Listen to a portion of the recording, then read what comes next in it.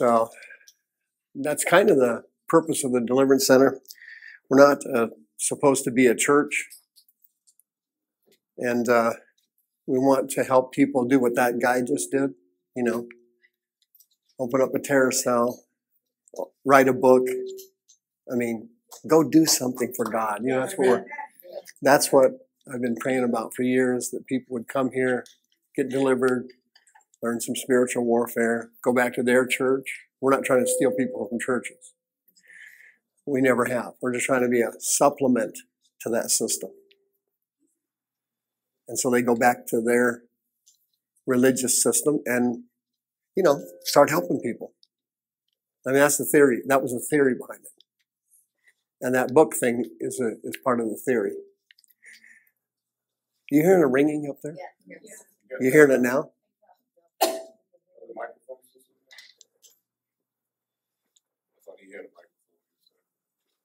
No, I think Val took it. Is it ringing now? No, it's just like. How about over here? Okay. Alrighty then, let's get started on our Bible study tonight. All right. And then Satan's Secrets coming up here at the next seminar. These are my radio announcements. I do them every week. I'm on every day of the week now on 10:10 a.m. or on the internet all the time. You can catch them off the website on omnifm.com. My secular internet radio thing surprised me. Last week I thought I had peaked on the thing. I was wrong. It went from 1,700 listeners to 2,700. I couldn't believe it. See that? Then I had to repent. So you never, as long as you're still alive, you never stop repenting. And you never arrive here 100%. There's only one person that did that. There wasn't two. So when you screw something up like I did, I said something stupid. I thought, maybe I've peaked at 1,800 listeners a week. See, I shouldn't have said that. That's stupid. Say something I had to repent after it went to 2,800. So now I was expecting 28,000. Yeah, that'll teach you. Yeah, that'll teach the Lord for convicting me. I want 28,000. Yeah, take that. Okay. Those of you rich people that, unlike the deplorables, they shop at Walmart. You can smell them over there, apparently during that hearing. The rich people go to Amazon.com. That wasn't at the hearing yesterday. And just hit there and put in our name, and they'll pay us 1.2% of whatever you buy. There you go. And it smells great. So good. I shop at Walmart. I don't smell anything. Of course, then again, when I go in there, I've got a pre-existing smell, so I kind of blend in with the group. Same thing with Good Search. Switch over from Google, and they'll pay us while you're surfing the web. Tonight's teaching, that first part's going to get bleeped, is on YouTube channel number 2 tonight. And here's our miracle list. These things are fantastic, and they cause all kinds of problems. That's what you want to do with Christianity. It's either fantastic or it's a massive pain in the butt.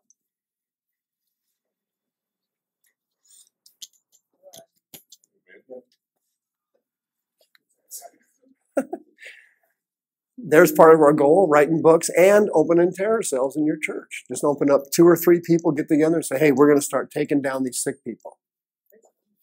So you start picking them off. It's the best thing to do in a mega church because they won't catch you for a while. If you do it in a little church, 100 people in Pentecostal Holy, they're going to catch you within a week.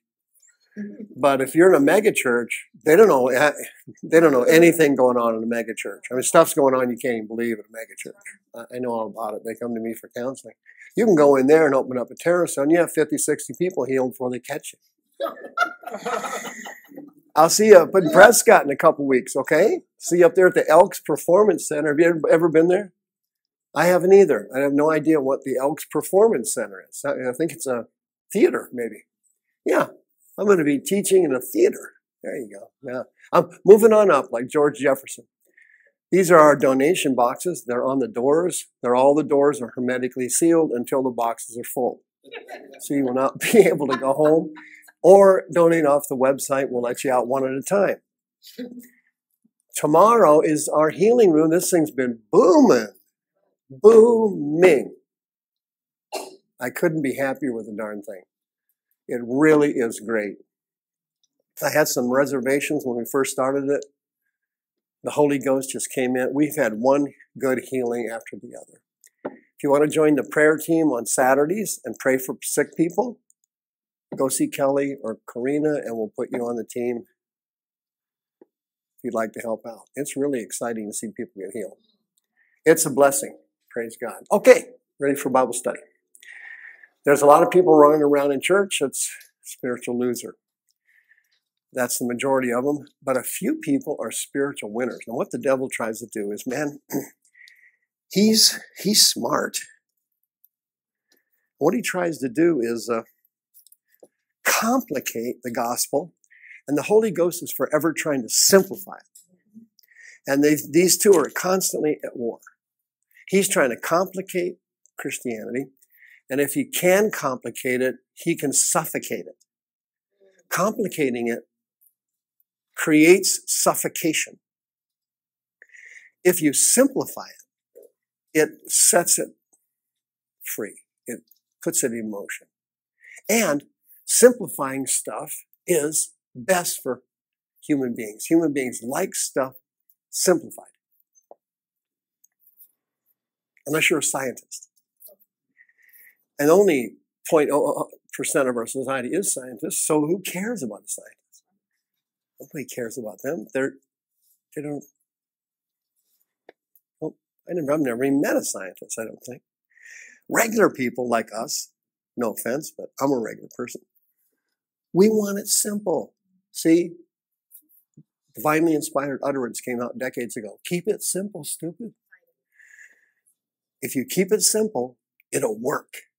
If you complicate it, it'll suffocate it. Quick example. Speaking in tongues. Speaking in tongues is awful. Everybody fights over speaking in tongues. Everybody fights over it. Why? The devil doesn't want anything simplified and getting out that's going to hurt him. He's not stupid. He likes to suffocate everything that hurts him. He wants to magnify everything that helps him. Duh. It's almost like a human. So he gets it complicated. See? I've been doing this for years now, and one of the first things I be sure I cover before the person leaves my office is their gift of tongues. And I say, have you ever spoken tongues before? And then I get a variety of answers.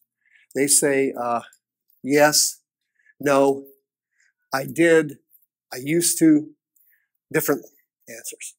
And then a frequent answer I get is, I did, but I'm not sure. I said, what do you mean you're not sure? Then they say, well, I think it might be satanic or demonic tongues. Somebody told me that. I said, okay, well, I'm an expert on that, speaking in tongues, so I have them speak in tongues for me, and then I can tell whether or not it's demonic or not. And about 9 out of 10 are not. 9 out of 10 are not. Well, the devil beat them, and believe it or not, this is very common.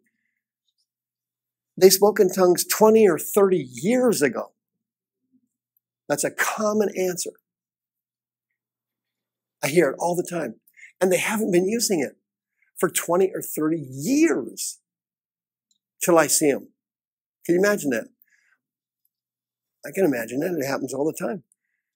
20, 30 years, they've been missing the benefits of glosa and speaking in tongues. The devil complicated it and got everybody fighting over it. Oh, it died out with the apostles. Oh, it's demonic tongue. Oh, it doesn't do anything. Oh, you're just speaking gobbledygook. He goes through this routine to make something seem complicated. And as soon as it gets complicated, people kind of go, I don't want to hear that. I don't want to get involved in that. I want to risk it. I'm not interested. As soon as it gets complicated.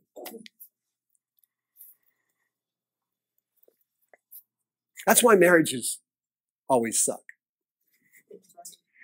Because people want it simple. Just keep it simple, stupid. I love him. I love her. That's no reason to get married. Albert Einstein. You don't get married to somebody because you love them. That's part of it. Okay, I'm not going to get any amens tonight. That's fine. I'm used to being on my own. Trust me. You don't get married just because you love somebody. If you do, guess what? There's going to be a big D in your future. You know what a D is? So that easy way to do it is, hey, I'm centrally attracted to this person. I seem to get along with them. Okay, we're in love. Bang, let's get married. No, whoa. There's a lot more to being married than just loving someone or finding them sexually attractive or feeling comfortable around them or finding them funny or whatever those cosmetic and emotional things are, correct? So if you start making everybody go through premarital counseling, the people are going to, whoa, that's too much for me. We're just going to elope. People don't like complicated things. The devil is smart, man. If he complicates it, he can win it. And he's done it to the gospel, hasn't he? That was a long introduction, too long. This story here is an example of the Holy Ghost doing the opposite of what the devil does. The devil tries to, hey, do you mind getting me a bottle of water out of Kelly's room? Thank you. The devil tries to complicate something. If he complicates it, he can ruin it. The Holy Ghost is always trying to simplify it. And here's an example of what he did. The Spirit of God told us this story. Here's how it works. You've read this story. Luke 18. Jesus spoke this parable to certain religious people who trusted in themselves. Oh, what are we talking about now? The nightmare of Christianity. This is Ebola. This is our doom.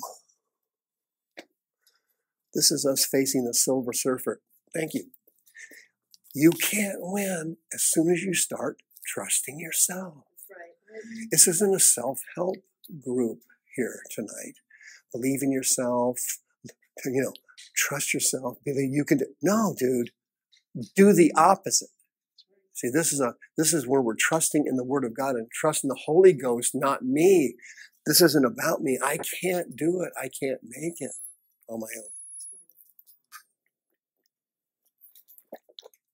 I'm a genetic and inherent loser. I was born in sin. I kept sinning. My mind is in enmity with God. I can't do it. Jesus is talking to these religious people who trusted in themselves that they were righteous and despised others. Anytime you run into someone who is a religious person and who trusts in works and activities for their own righteousness, they always nitpick others. Those always go together. Nobody ever trusts in themselves and goes, everybody else is fine, who cares? No, they start nitpicking somebody else. Well, you need to do this and that. You're not doing this and that. You need to fix this and that. You need to do like I do. Well, Jesus tells in this parable, what was he doing there? Trying to simplify it. Trying to simplify the gospel. If you do that, it works like crazy.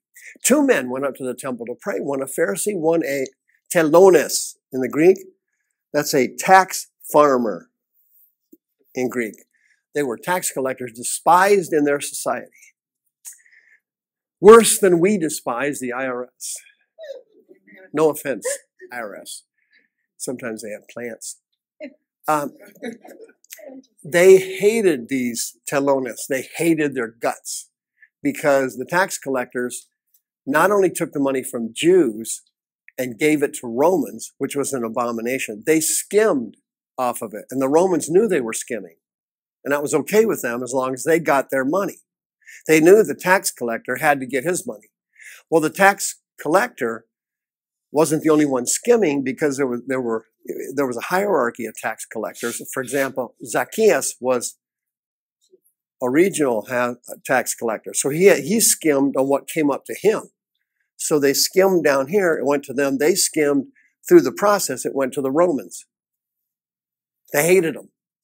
So Jesus chose somebody he knew these self-righteous people would hate, to illustrate his teaching here. Keeping it simple. The Pharisees got up there and he prayed with himself. God, I thank you that I'm not as other men. I'm not an extortioner. I'm not an unjust person. I'm not an adulterer. And I'm not like that guy. Religious people always point at others. You know, if you come out of a Christian religious system that's very legalistic, like United Pentecostal or Baptists or Seventh-day Adventists or Catholic, if you come out of that system, that's a very behaviorally oriented, works-based justification type system. Everybody is very astute at auditing your behaviors in order to get you to please God.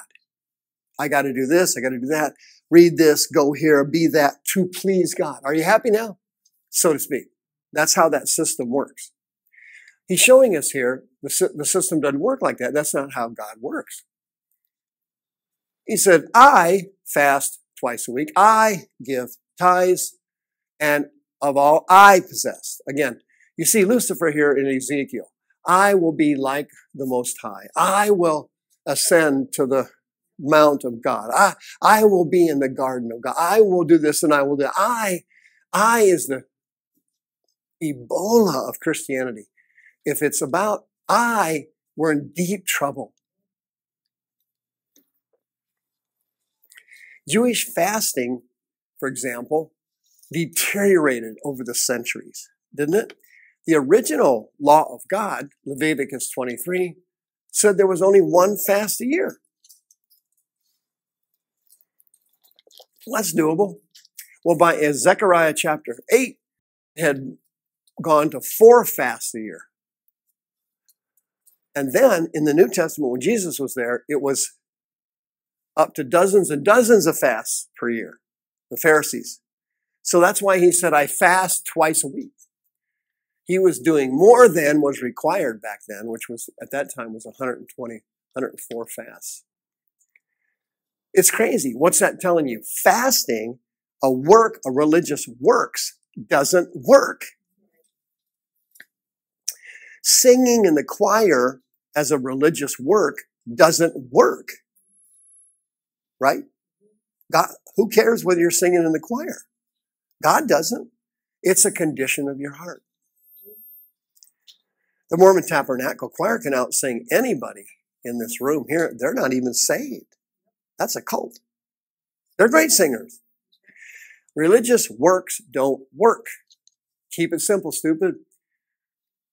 The publican, whom everybody despised, including religious people, and that's what nitpicking religious legalists do. They despise others because they nitpick them and they don't measure up.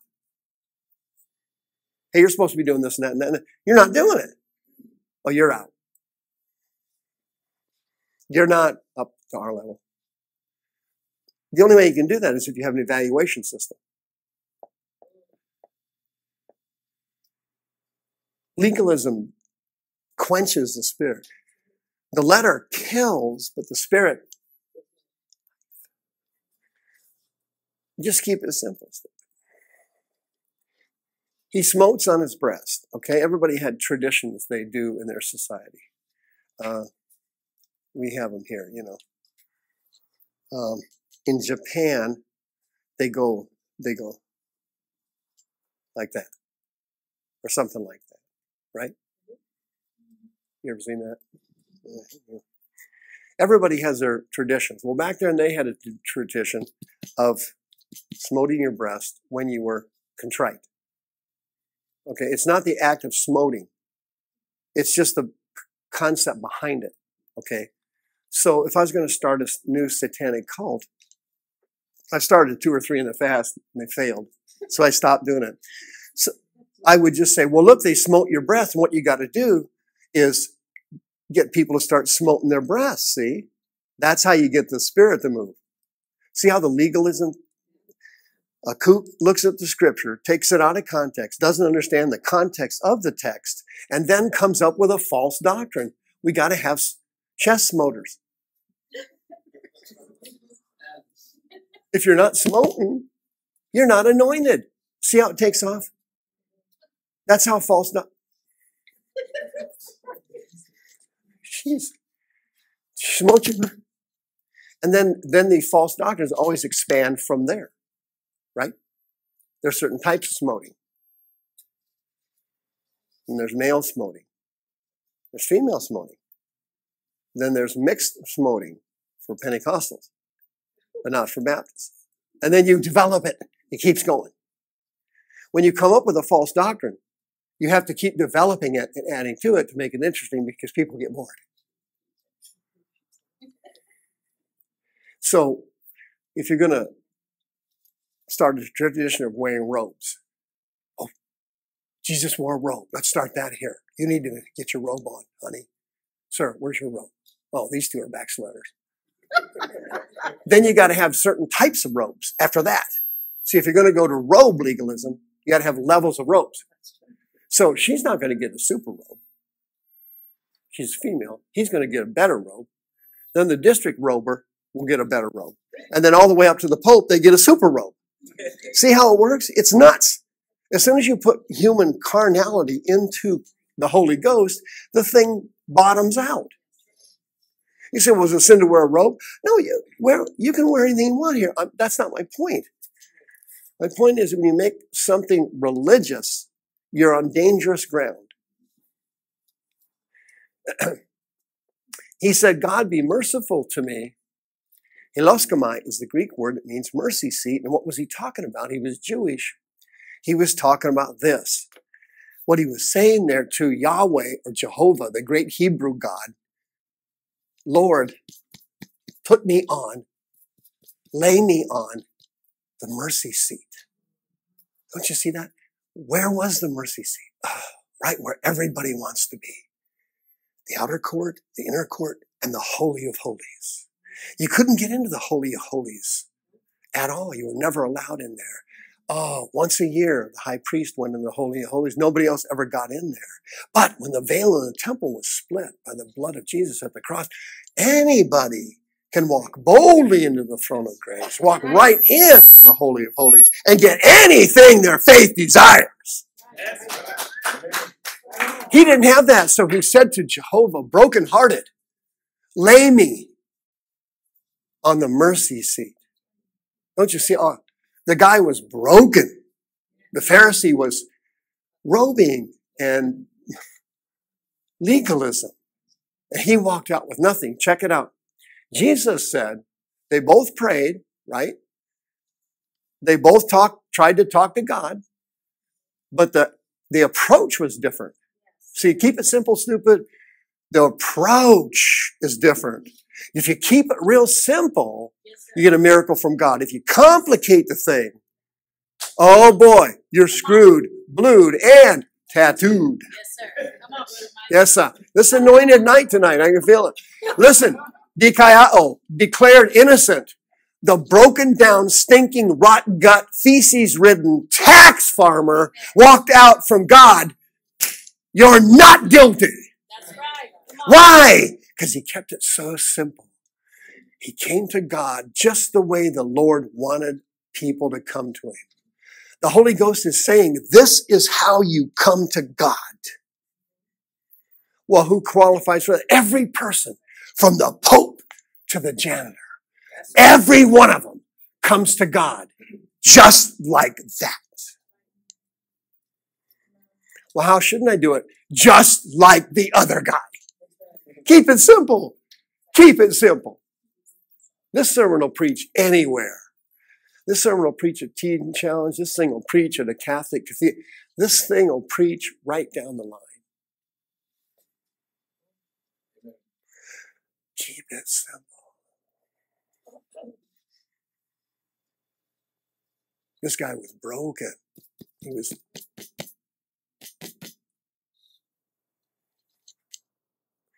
He got a miracle from God. He left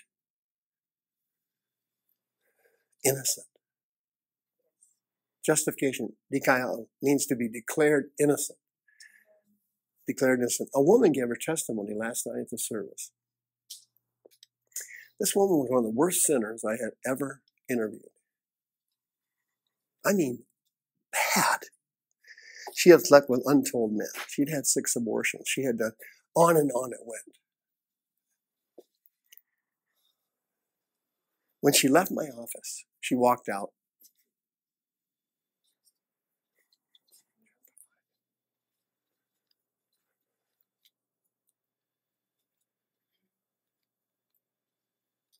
As I sat interviewing her, it was clear she was suffering from long-term depression.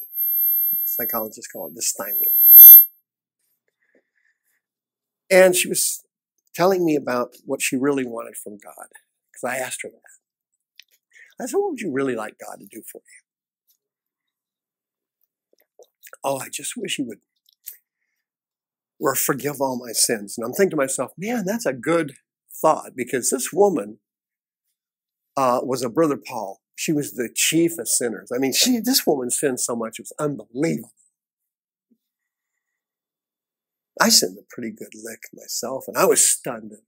And man, this woman, this lady's bad.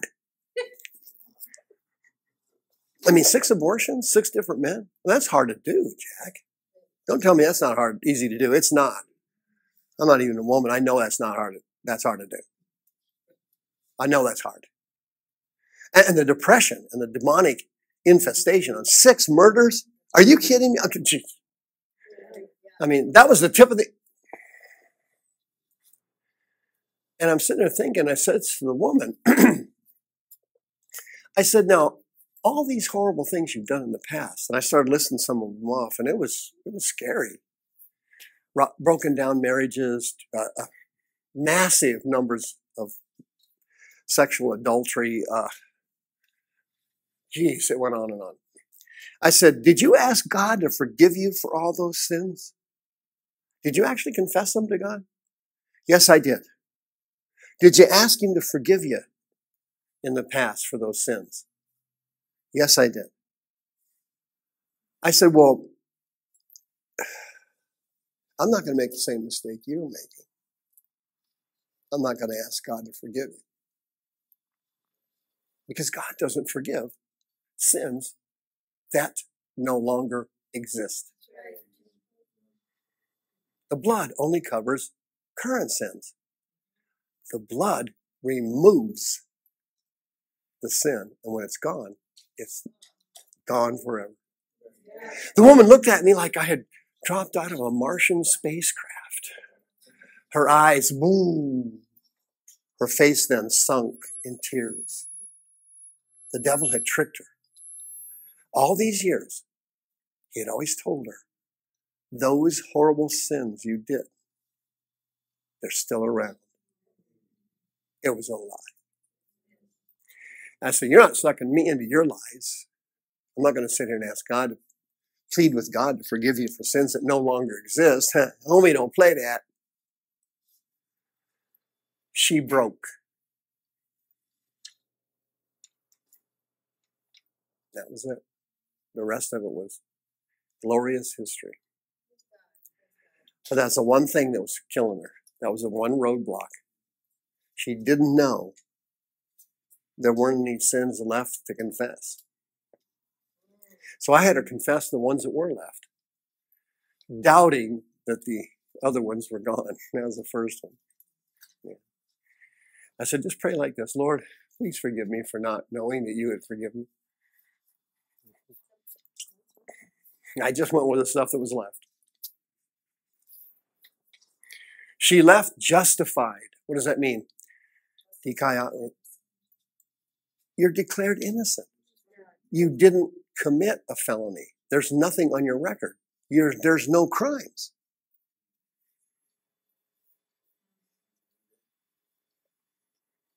You've been declared innocent. How did he get declared innocent? The other guy complicated everything about God in the world, had it all written out, nitpicked through it. He went down his list. I do this, I do that, I do this, I do that. Pointed at him. I don't do this, I don't do that, I don't do this, I don't do that. See? And he left carrying his sins with him into the gates of hell. The other guy, the scum of the earth in his eyes, left Justified. Why? Keep it simple, simple. The Holy Ghost told this story for one reason. To keep it simple, man. It's just so simple. Everyone that exalts themselves will be abased. Let me tell you something. Being abased is not fun. It's not a good afternoon. He that humbles himself shall be, yes. The last shall be first. The first shall be last. For many are called and few are chosen. What in the world does all this mean? God called everybody, and he uses you to call them. He says, you go, you go, you go, you go. Preach the gospel to every creature. He that believes and is baptized shall be sozo, delivered. He that believes not, they shall be damned. Krino, judged.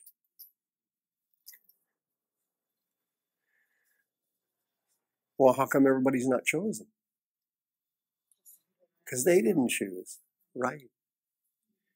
The ones that are chosen are the ones that choose him. Many are called, few are chosen. Oh, that's predestination. Predestination is a demonic lie. God never previously says you're going to hell and you're going to heaven. That's a crock of crap. He waits for you to choose. And if you choose him, you are chosen. Just keep it simple, stupid. It's a bus ride. Here's your ticket. Well, if you don't use your ticket, you're not getting on the bus. Duh. Hey, you were chosen. The preacher told you to repent. He told you mercy was there. He told you could be delivered. He told you could be healed. Are you going to sit there and do nothing? Flagellate and squirm? Dude, get up and get on the bus. Make your move.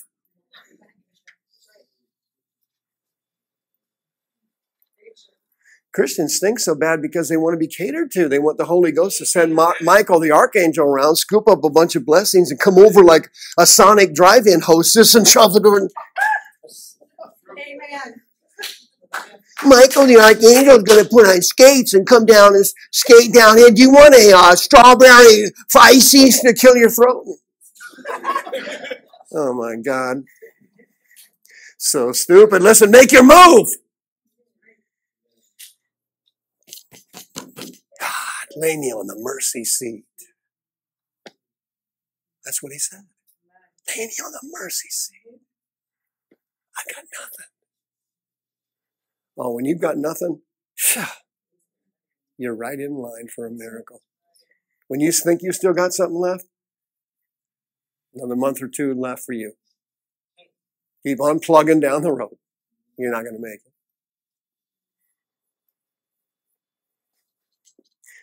All right. What is Phariseeism, anywho?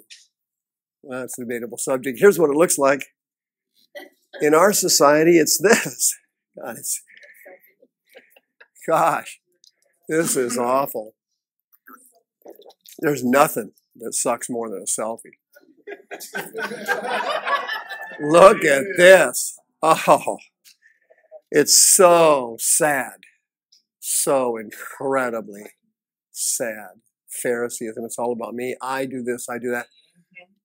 Selfies are, Oh, how cute. this guy here is killing me. He's taking a selfie while a bull's chasing him. I gotta tip my hat to that fool. Wow. A selfie. What are selfies? The truth behind a selfie, it's always a soul issue. There's a wound there, and I need somebody to like me because I don't like myself. I need more attention because I feel so crappy about my existence on the planet. So I'll just take this picture of me and post it somewhere. This is the ultimate selfie when you're putting your dogs up there. There they are. It's getting bad when dogs have got egos and got to have a selfie. That's pathetic. Here's more my style of selfie. That kind of stuff would happen to me. That's why I don't do them, because I know that kind of stuff happens to me. Things don't go right when I do selfies. It's not good for me. Luke chapter 18. Check this out. They brought Jesus breakfast. Now that's an interesting concept, isn't it? Or I hope it is anyway. We'll find out in a second. Breakfast is a nursing baby, right? And Jesus at one time was a breakfast, correct? And these parents, I guess their parents or grandmother or somebody that cared about the child anyway, let's put it that way, brought this infant to him. They wanted him to touch him because in religion, in Christianity, Judaism, all religions, touching is huge. It's always part of every religion. Touching is big. Even atheists like to be touched. Touching is important to a human being. And that's why God uses it. You lay hands on the sick and they show. It's touching. And then the disciples saw the adults bring in. They weren't rebuking the infants. They rebuked the people bringing the infants, correct? Then Jesus said, suffer the little children to come to me. Now it looks like more of a mob scene where some of the people had breakfast and others had paidein, which is a toddler. 1, 2, 3-year-old kid. So it looked like they were a mix. My guess is most of them were parents. They may not have been, but it would have been somebody that cared. So they're bringing toddlers and they're bringing babies to him. So it's a kind of a mess with a lot of people crowding in, as you can imagine with the Son of God. He always had a big crowd chasing him. And he says, don't forbid them to bring me the toddlers, the little kids, for of such is the kingdom of heaven. Okay? That's interesting. He didn't say, bring me the babies. Why? Babies don't know no squat from diddle. Toddlers have got a feel for the world, but they've got kind of a natural love to them. They're more open. They don't have years of garbage from being an adult where you store all this crap up in your soul. You got all these weird things going on in your mind. Kids are not like that. They're more like open and ready. They don't get jacked up till they get into grade school and junior high. So he says, bring these toddlers to me, for of such is the kingdom of heaven. Why? Why? How could a toddler, no education, no social standing, they've accomplished nothing.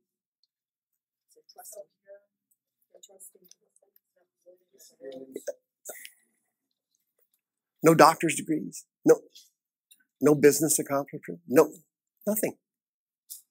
He's saying that about toddlers. They are the ones that get into the kingdom of heaven. That's deep when you think about it. He wasn't talking to the disciples.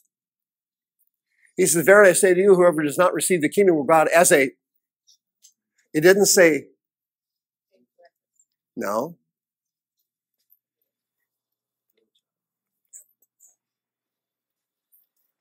Why? Because already we're in heaven. Jesus said, their angels do always behold the face of my Father. Children can't sin.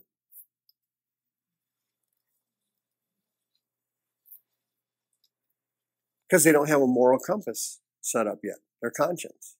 It's not fully matured. Bobby, don't touch that. And he touches it anyway.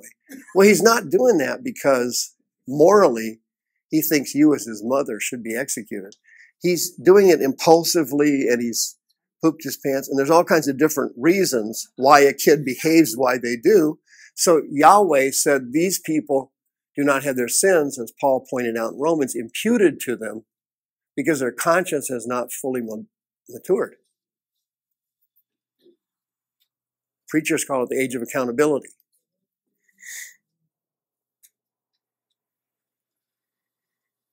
But a breakfast doesn't know a cotton picking thing.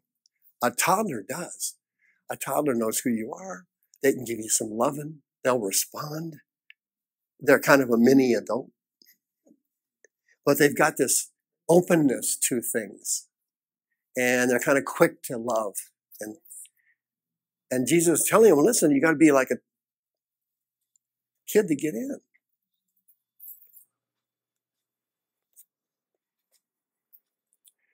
And in fact, if you're not like that, he says to the disciples, what? That's nuts. The disciples were superstars in training. These guys weren't people at Moody Bible Institute. These were being trained by God personally to take the gospel to the whole planet, and you and I are their fruit. We wouldn't be here if they weren't.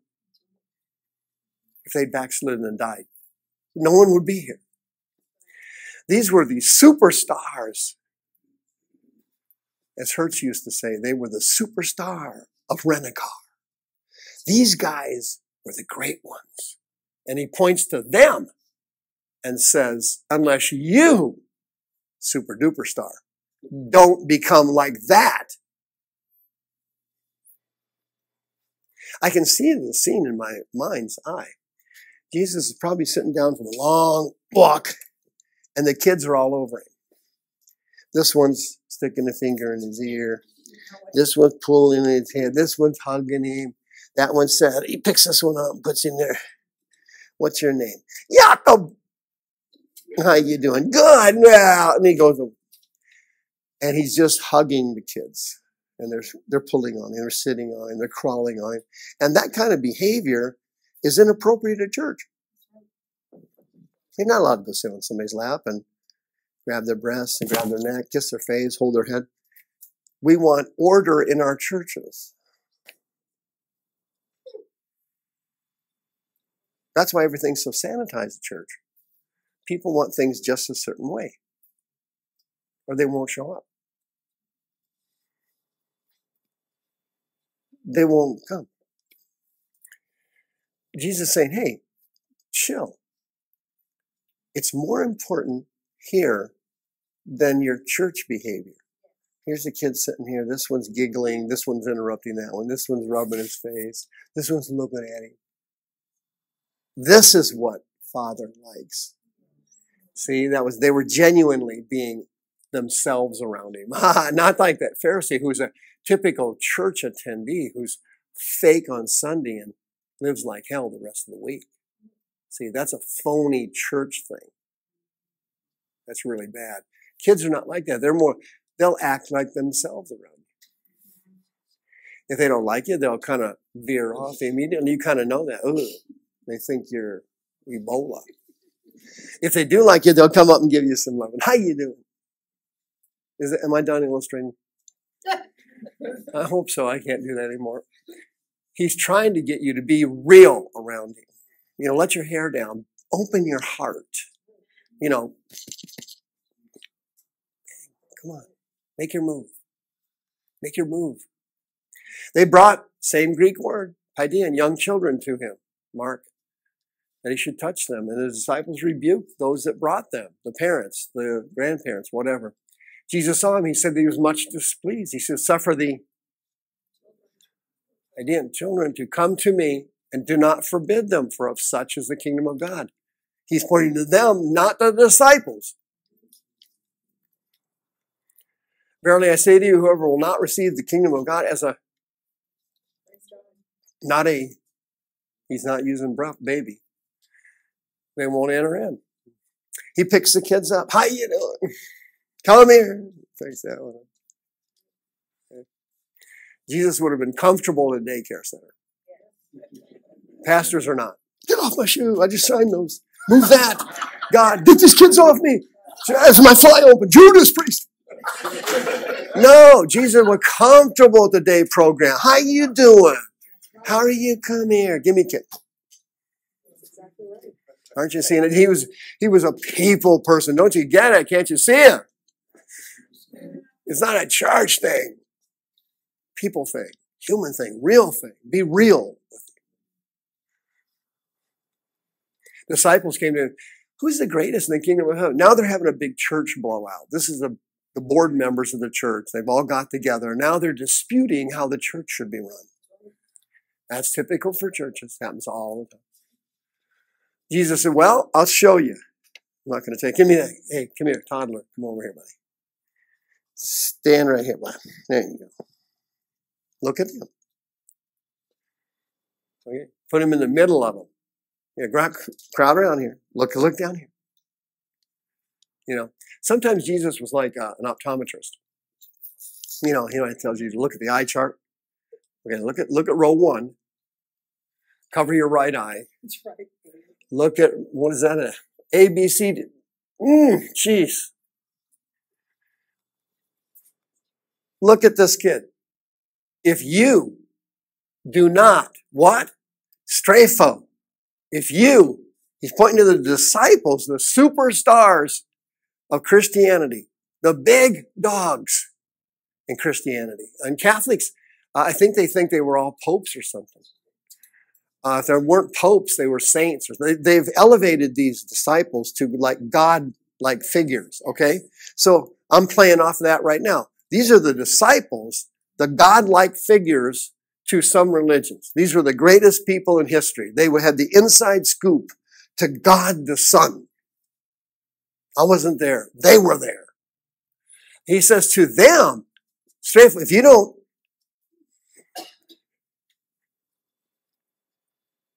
you got to make a major change in your life to get a miracle from God. You can't keep doing the same thing you're doing. See, you got the Einstein thing going there. What's the Einstein thing?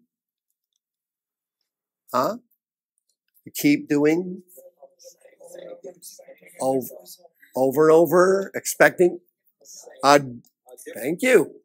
Jesus said you can't be Albert Einstein and make it to heaven. You have to make an about-faced. You have to change. Yes. And become like what? A Bible scholar from Moon? No.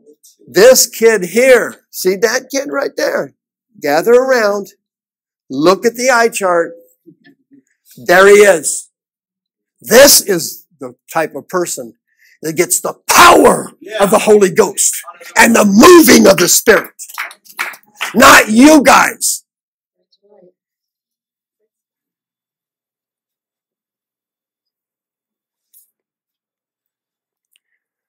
Matthew 18, whoever shall humble himself as a little child, the same is the greatest in the kingdom. It just says as a little child. Now listen. If this guy thinks he's the Pope and you think you're the mini Pope and you're okay with that, that's not humbling yourself. That's just dropping a notch down in a delusion. That's right. You didn't hear me. If you think you're the megachurch pastor and you're the associate megachurch pastor and you're ahead of the production pastor and the media outlet pastor and the child development pastor and the psychiatric pastors, if you think you're in there and, I'm in the kingdom of heaven, I humbled myself below these other kooks. No, friends, It says as a little child, not at a lower level of kookism.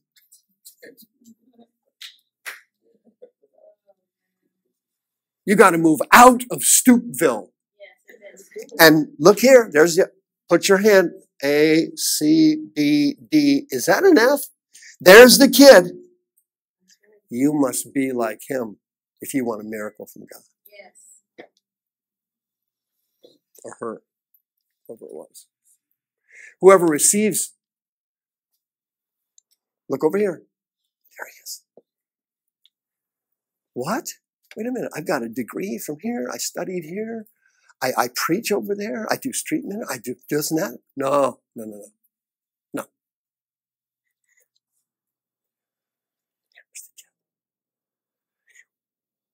Straightforward.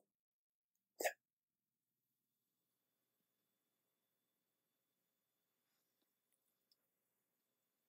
Kids will cry in public. Adults can't. Oh my God. Can't do it. It's embarrassing. Kids will run up and get something. They'll run to the ice cream truck. In fact, they'll run to the parents' living terror because they run and they don't look. It'll put the fear of God in you. Jesus wants you to act like a kid running to the ice cream truck. You're not looking at what people think about you. You're not staring down the pew. You are bolting in to get a miracle from God, and you don't care who sees you. That's a kid. Right, preach? And if you do that, you don't get the ice cream. You get God the Son.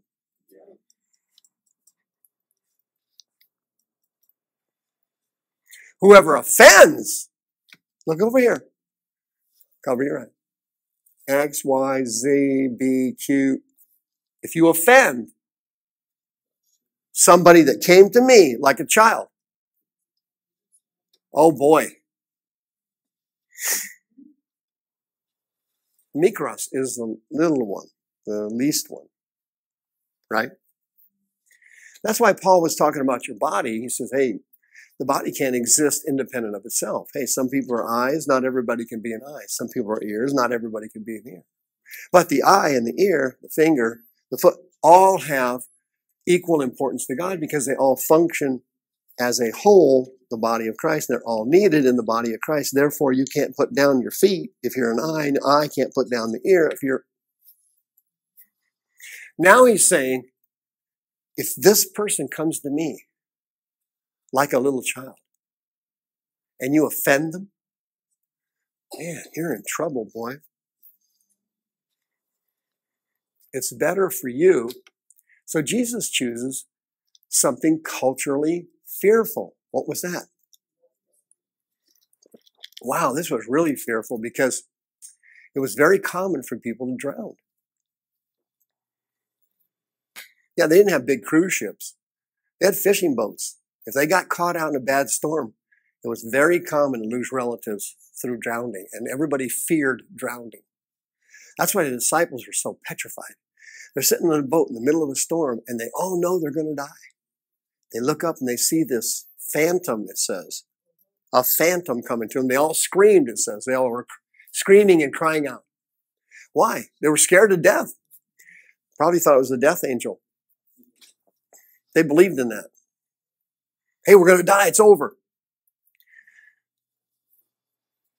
Everybody was fearful of drowning. So Jesus uses that analogy to make his point brilliantly. Brilliantly. He says, hey, you'd be better off if you were forcibly drowned by execution. Hanged around your neck and shoved overboard. Then offend one of these broken people that come to me. Is he talking about kids? No. Talking about people that are really being like a kid. Adults, anybody like a kid coming to God. Well, that's embarrassing. What are they crying down there for? Oh, they're kneeling down. Oh, God, I can see their skirt went up. I saw their panties. Oh, geez, what embarrassing. See, as soon as you come to God, other people will nitpick it. Why do you think they have those things in church? We have them here, too. Why do you think people have those things they throw on people? It's like a little, what do they call them things? What? What? Throws. They're called throws. You throw it. That's a verb. What is this thing called that you put on naked cloths? Okay, great. All right. Let's get deep. This is a cloth you throw. Thank you. I never get any help up there. I'm always on my own. Listen, where do you think that concept came from? It's exactly. As centuries ago, somebody came to God with a broken heart. A woman, probably. They always get the worst crap. It's the women. She falls down in tears. Oh, you saw up her dress. Oh, geez. Unbelievable. That's outrageous. So then these people staring up her skirt start nitpicking it. He goes to the pastor. Oh, so you got a skirt exertion there. Oh, my goodness. Oh, Jesus. Oh, then the pastor goes, oh, my God, I got to fix it. We can't be losing members and units of revenue over staring up women's skirts. So they come up with cloths you throw. Thanks. Thank you. Yeah, that's how that started. See? The Holy Ghost doesn't care what you look like. He cares about your heart. He wants to help you hear. Not sit and stare up your body, how you look and how you cry and how you sit there. Did you do this right? Is that comfortable? Are other people feeling comfortable? When somebody starts crying, insecure people in the congregation, they start to get uncomfortable. Once they start getting uncomfortable, The pastor starts getting uncomfortable because that uncomfortable person may go somewhere else where they feel comfortable. And if they do, there goes the children's church. Listen, Jesus said, Luke 14, when you want to do something for God, he says, don't call your buddies, right? And don't call your relatives. So don't do that. Because here's how this works. You scratch my back, I'll scratch your back. Right? Wall Street. Politicians. Perfect examples. All these living, breathing crooks in our society. They scratch each other back. TV preachers laundering money for each other. This one sends thousands to that one. This one will send thousands to that one. You rub my back, and I'll scratch your back. No, Jesus said, here's how you really become fabulously wealthy with God. Here's real wealth, not Buffett. Here. He says, when you do something for somebody, call the opposite of your friends.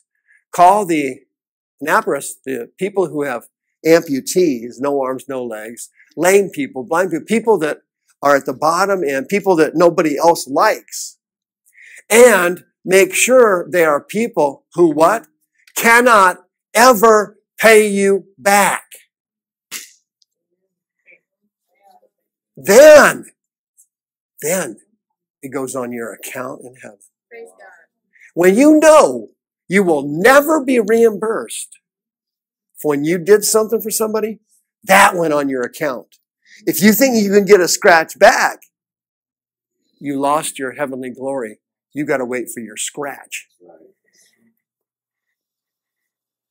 And if you know people like I do, waiting for people to come up and scratch you, you may be waiting a long time. Yeah, they don't show up half the time. They're not in the mood to scratch. But they're in a very aggressive mood for you to scratch them. Right. When they want help, they want it now. When you need help, you can't find them. That's right. They're gone. That's right. You need help? It's like the rapture happened. Nobody's here.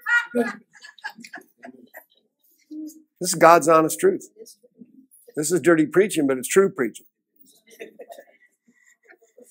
If you want to be big with God, come to him like a little child. Come broken like the tax collector.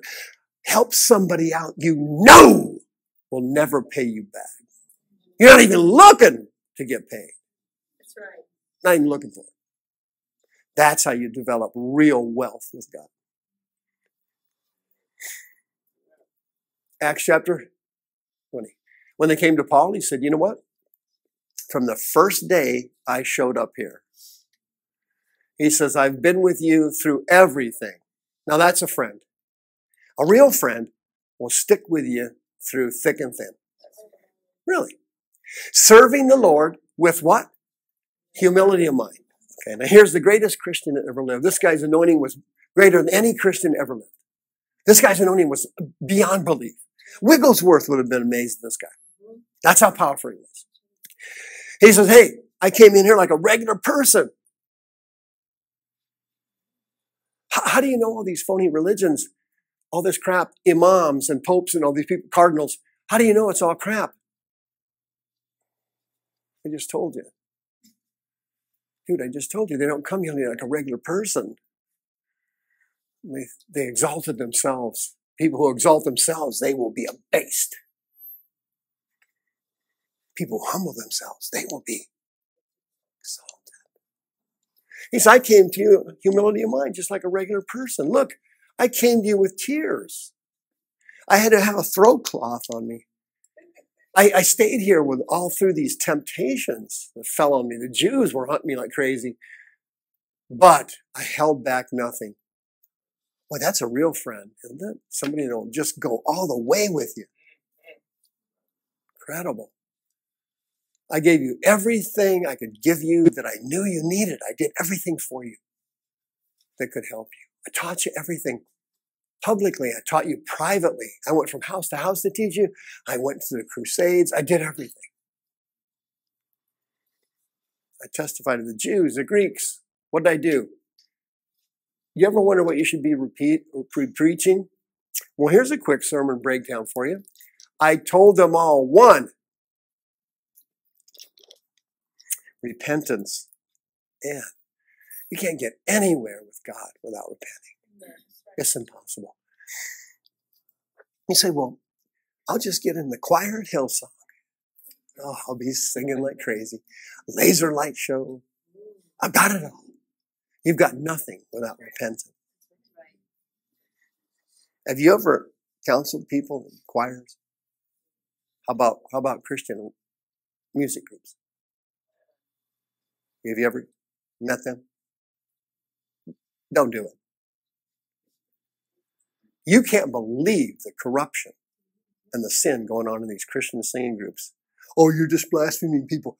Dude, they sit in my office and tell me. See, I know things because I know them. I'm not like most people who know things because they think they know it. I was told from the horse's mouth. There's so much corruption going on in these worship teams, you can't even conceive or believe it. Adultery is running rampant in these mega churches and these choirs. When you're watching up there and see this giant choir up there, unbelievable crap going on. Singing Christian Jesus rock. Glory to God. Down, money. Drunk later that night. Sleeping with her. Come on, Jesus. You can't even believe it. You wouldn't believe the crap going on in these churches. You wouldn't believe it if I told you. And that's why I'm not going to tell you. Number 2, faith toward God, the Lord Jesus Christ. There's your message, friend. That message you'll preach anywhere and the Holy Ghost will jump right on that thing. Yeah. Repentance toward God and faith toward Jesus Christ. Man, that's powerful. Yeah. Wow. The greatest preacher that ever lived. Here, there's the guy. I'm learning from him. Romans 12, I say to you, by the grace given to me, that every one of you should not think of themselves more highly than they ought to think, but think soberly. Why is that? Because people that are elevated in Christianity with titles and degrees and so on, you got to understand that God gave you a measure of faith when you got saved, and this person here got the same one. So you're the same. You started out the same.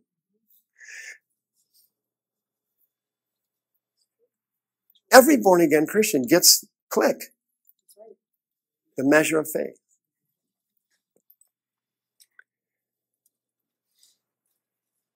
What you do with that measure is up to each individual person. Some people lose it or just bury their talent. Some people develop it 5-fold, 10-fold, right? Yep. That's true. And what we're trying to do here, obviously, is to get you to develop your measure of faith. But everybody starts out, with the same one. So you can't criticize me and I can't criticize you because we started out at the same starting line. Born again, start here. It's like playing Monopoly. You start here.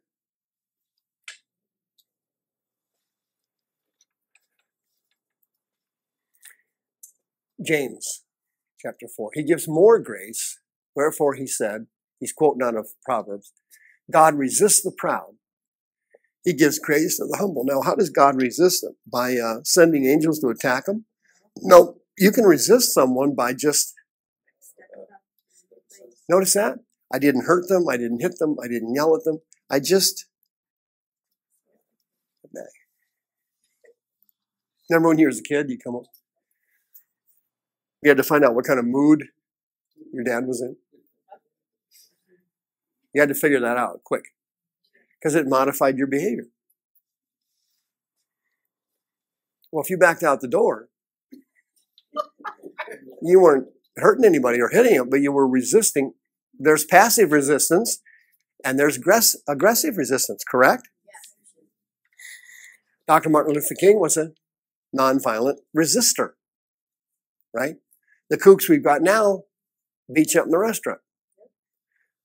There's different forms of resistance. Well, God's form of resistance is not to clobber you, but hey, I can't answer that prayer.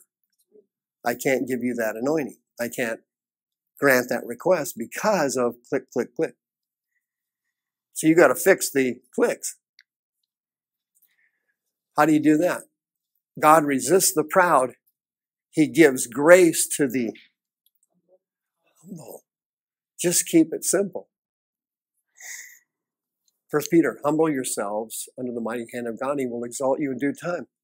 1. Number 2, so you can do what? Exactly. Here's how you're going to pray. Not going to pray anymore. Lord, I asked you to help me with this 50 times. Okay, that method of casting your care upon God is not going to work because you forgot part 1 of the casting of care process, which is, number 1, this is a frustration prayer. Jesus, help me. Come on, Lord. Can you kick this thing? That's your venting. That's not intercessing. That kind of praying won't work. I know from personal experience. I've done it before. I have. I already told you the story. I drove home one night. This was about 25 years ago or something. I pulled over to the side of the road, got out of my pickup, and walked out in the middle of a middle of the field. And I started yelling at God. That's right. I yelled at him. I straightened him out. Oh, man, I had him on his heels. I gave him a piece of my mind. I had like 2 or 3 pieces left when I got back to the truck. That was it. I could barely drive home. You know what happened after that? After I got through yelling at him, straightening him out, asking him why? Yeah. Nothing happened. Nothing. Yeah, I drove home. I heard crickets. What was he doing? Father to son, I'm sorry, I can't. You're yelling at me. That's not how we do it. This is too deep for some of you. First, you've got to humble yourself to get the casting process to work. See? I've asked the Lord 1,000 times to help with Billy. When is God going to...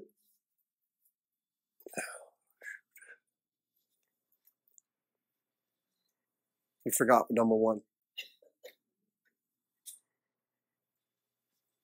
Frustration prayers are heard, but they're put on hold. This is the 3rd job I got fired from. God! You're going to get fired from the 4th one. Do number 1 first after the first firing, and then we don't have the 2nd and 3rd firing. Why do I always attract the same type of man? Ow! Go to number 1 first, and let's cut down on these men.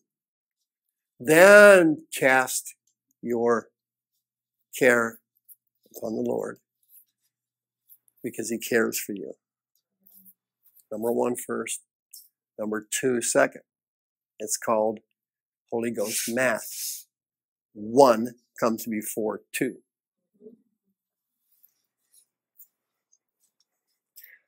I went to school. First you humble yourself, then you cast all your care upon him, and then he takes your load and makes his move. All right, let's close by going over the real sinner's prayer. My daughter and I watch Joel Osteen sometimes on Sunday morning. It's an uplifting message. I like it. It makes you feel better. He says 1,000 positive things, and people need positive things. There's nothing wrong with that. But at the end of the show, he gives a 15-second prayer to get saved. Joel, oh man, buddy, he's trying, okay? But here's the real sinner's prayer. That prayer the sinner's prayer, as we know it, doesn't work. That's just something people recite. The real sinner's prayer comes from the guts. It means something to the person. You can feel a real sinner's prayer. And there's one sinner's prayer in the Bible. Let's read it together. This is how it should go. Not like Joel Osteen does it. Here's how it goes. King David, the greatest king of Israel and the prince of sinners, this guy was a spectacular winner for God and an incredulous loser. I love King David and Peter. They make me feel good because they've done great things for God and they're massive screw-ups. They're just gasping screw-ups. They're a cluster something if you were in the military. I can't say the rest of it, but that's what they were. I like people like that. I feel at home. God forgave them and built them into greatness. That's the kind of person I like. I don't relate to the person that started off well and ended up great and it went peachy clean all the way. I don't like that person. Because I can't relate to him. Things have not gone well for me. And I like that person that gets down and then God brings back. I'm just sharing my own thought. Maybe you don't agree with it. If you don't, that's fine. Psalms 51 is the real sinner's prayer. And if you care about the anointing and about your ministry and about your future, or you want to get saved and feel whatever you want from God, you better learn this prayer from the king of Israel who really knew how to pray it. He said, Lord, have mercy upon me, O God, according to thy loving kindness, according to the multitude of your tender mercies. Do what? Wow. King David wanted everything people want now. People have never changed. When I die, I don't want God to bring up all of my crap. I want somebody to come and just blot it out. King David did. He was just like us. Wash me thoroughly from my iniquity. That girl that gave her testimony last night in my office said that to me. I just wish I could be clean. She had lived a horribly sinful life. Terrible sins. So had King David. Every Christian wants this. Wouldn't that be great? I want to be washed from my iniquity. What a joyous concept. I would be free of iniquity. Cleanse me from my sin. Oh, Jesus, thank you.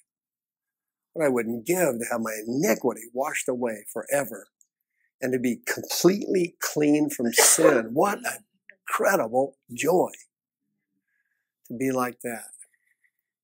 I acknowledge my transgressions. My sin is ever before me. Listen, he's a 21st century Christian. If you're not going to confess your sins to God and you're not going to face it, God's not going to deal with it for you. And so these preachers have to get the people. Peter's a preacher. He has to get the people to face it. Because if they bury it, his altar call is not going to go well. If they don't, if they face it, the Holy Ghost is going to move. Bang! Just like he done that sinner and the Pharisees. He lay him right on the mercy seat. That's how this works. But if you cover it up and you're not going to face it, hey, sorry, you're going to have to wait another month or two or a year, whatever you're on. And you got to keep going year after year, month. I'm sorry, there's nothing we can do. Why? You got to do a strefo. You got to make an about face and change. Or you're going nowhere. Nothing can be done. The sinner's prayer says, against you and you only have I sinned. Oh, gosh. People are so sorry for their sin, man. I used to be in the prison ministry and I traveled all around the state going to different prisons. There was all kinds of people I ran into. They were sorry for their sin. But I found out later they were just sorry they got caught. You see, you can be sorry for your sin and your situation stinks and everything's rotten now. And have you cried lately? I have yesterday. I cried yesterday. What were you crying over? Oh, things were this and that and that. Okay, those tears are not going to help us, Peter. That ain't going to help crying over your circumstances. That's good. But then we got to go to the other tears and you cry over the tears that you caused God to cry over your behavior and your attitude. Father was weeping over you as you kept sinning and breaking his heart. And you have to deal with what you did with your heavenly Father. He was the one that was hurt the most. Yes.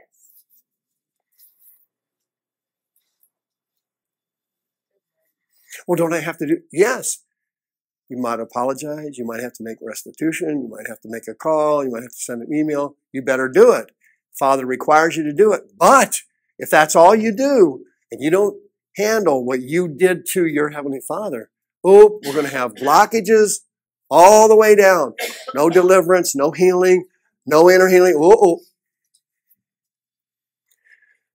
When you hurt somebody else, you hurt them, but you hurt your Heavenly Father more. Why? Because he's the only person that ever completely, totally loved you. He's the only person. Well, my mother loved me. Yeah, your mother loved you, but it wasn't divine agape love. It was strong love, but it wasn't godly love. You are completely loved by God. And when you hurt her and when she hurt him, you hurt your Heavenly Father first. And if you don't deal with that here and face it, when I hurt all these people and when I hurt myself, I really hurt you, Father. If you face that, you're getting healed. So that you might be justified when you speak. What's he saying there? Listen, if you want a miracle from God and you want the anointing, you want these gifts, you're going to have to stop making excuses and pointing your fingers at other people. This is between you and God, not between you and what they did to you. But. As soon as you go into your but routine, there goes your anointing. Oh, that never happens. It happens all the time, right in my office, constantly. My parents did this and that, and if they'd only done it this way, and if that would have happened, and if I could have gotten this, and if I'd had that job, and if I hadn't talked to that person. Hey, when you're through budding and you're through ifing, now you got to go get healed. So get your buts and ifs done now, and then come down and get your miracle and repent of it. Make it a strepho, an about face from buts and ifs. And stop self-justification.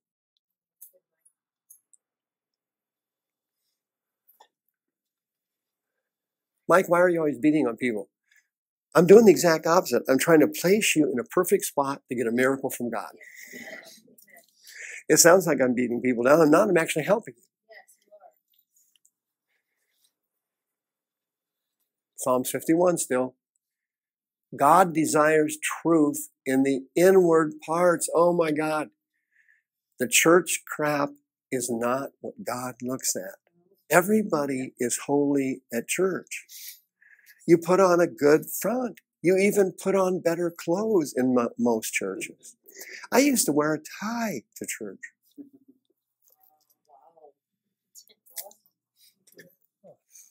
There was no problem because I wore a tie at work, so it was a natural thing. I always wore a tie. And then the pastors told me it was godly to wear a tie. They said, you got to give God your best, buddy. That's what it's up. I am not. That's exactly what I was told. I thought to myself, well, that sounds about right. You got to give God your best. So why not look my best? And I'm thinking, well, I can wear anything and look great. But I wore a tie. Click. Listen, God, the front you put on to other people and your neighbors and your church and the God bless you crap, the Holy Ghost looks past that stuff. He don't see that. He looks what's really in there. Okay? And you have to focus on it. like that lady did yesterday. I just wish I could be clean inside, she said. Wow, so happy to see her get healed. In the hidden parts, that's what it is. What's he talking about there? People half the time don't even know themselves. I don't know how many people I've had sit in my office in counseling and said, my God, now that you've said that and put it that way, and now that I see this, and I've told you that, my goodness, I don't feel like a very good, and they're suddenly getting these revelations of what a rotten piece of human crap they are. And as soon as I see that, I got to be quick to say, hey, that's true, but grace, where sin abounds, grace abounds more. I can't let them dive into it, that demonic hole. But as soon as they start there, you're on the right track. See, they're getting a revelation of the crap they've buried and the lives they've sunk. It's all lies. And you do it as a defense mechanism. You don't want to have to face yourself. There's things about yourself you don't want to face. Can't stand it. So you bury the stuff. Well, if you do that, you're not going to get healed. You got to face it. And then the sinner's prayer, God, purge me with hyssop, and I will be clean. Wash me. I will be white as snow. That's what you really want, right? Sometimes I do community service type work here. Hyssops are real healthy for you, apparently. Did you know that? Go ahead and get a couple. Chew it up tonight. You can get some oil if you don't like to eat the plant. I guess. I'm not sure. I don't really follow all this. But hyssops were like brushes, right? They're made out of plants. And Moses used it to save Israel. He said, hey, put the blood like that over the doors. And when the destroyer comes through, he'll look at the blood and pass over that home. And it was done with hyssop. It's like a paintbrush, right? And that's what he was saying. Purge me with hyssop and make me clean. Wash me and I shall be white as snow. And then he prayed what this woman was dying to have. Joy again. People that have depression and sadness and are self-absorbed with negativity would love to be happy again and have joy. Oh, they would love to have it. They get this Rodney Dangerfield kind of heaviness on them all the time. They wake up, the heaviness as they go to bed. It's there.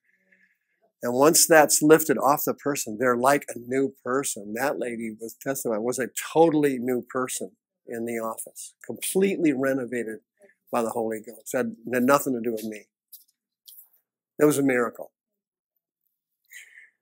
Gladness. Oh, people want to get out of the gloom, don't they? Oh, there's so much gloom now, particularly in the news. Oh, it's bad. The bones which you have broken may rejoice. Oh, here we go. He's just like a 21st century Christian. Did God break the bones or did he allow them to be broken? Job said, God gave me the... No. Yeah. Why? It's the law of sowing and reaping. We're all subject to it. Christians or sinners, you will eventually reap what you sow.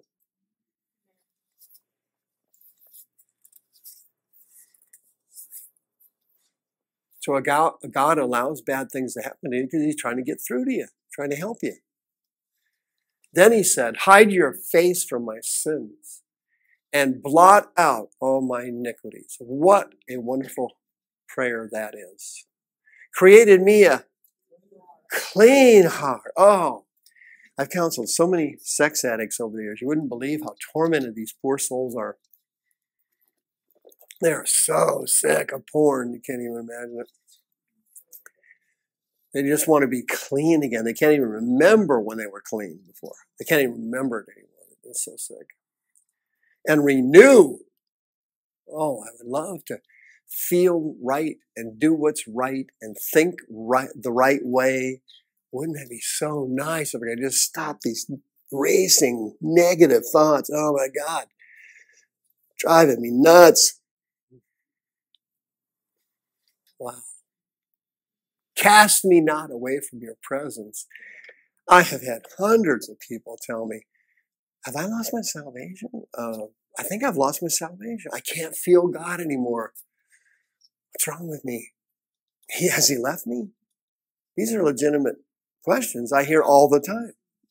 Where am I getting these questions from? Not the people. It was the demons that told them that. Yeah. They're simply repeating to me what the demons told them. You lost your salvation. You're not saved anymore. You wouldn't be. If you were saved, you wouldn't have done that. We told you to do that, and then you did it. But here's...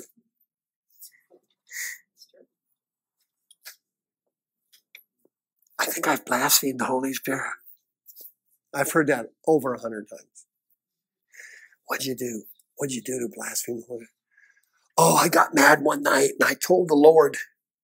I said, but Jesus said, all blasphemy, any kind of blasphemy is forgivable. Except one. And me pulling my truck over, getting out in the yard. I walked out in the field and give God a good yelling. I straightened him out good. He's never been the same since. I may have saved the world. I was not blaspheming an unforgivable blasphemy. Yeah, what I did was asinine, ignorant, stupid, and add every description to it you can. I don't have the time for the rest. I should never have done that. That was 100%, 1,000% wrong. But I was so frustrated. You know, sometimes you do stuff because you're frustrated. And you're tired. I was tired of this and that, and I was frustrated. Guess I'm the only one. But anyway, the demons always whisper to you, hey, you've blasphemed the Holy Spirit, and the God left you. That's a common lie. I mean, you hear it all, can't you, Peter? You hear it all the time. Every time you minister, somebody says that. Particularly at the drug center. Particularly at addicts. Common thought. God's left me. He has not left you. He's trying to get through to you. Restore to me the joy of your salvation. Wow. Of course that's what you want. Give me freedom. He wants to be free. King David could be sitting right here tonight. He'd fit right in, just a regular person. This is how regular people should be praying. Then I will teach transgressors your ways. Sinners shall be converted to you. You wouldn't believe how many people over the years I've counseled who have religious spirits. They have these familiar spirits that specialize in Christianity. They're Christian demons. And they're incredibly intelligent. I never cease to be amazed how bright they are. And they encourage people to evangelize. They tell them to do it. And they pick people out for you to evangelize to.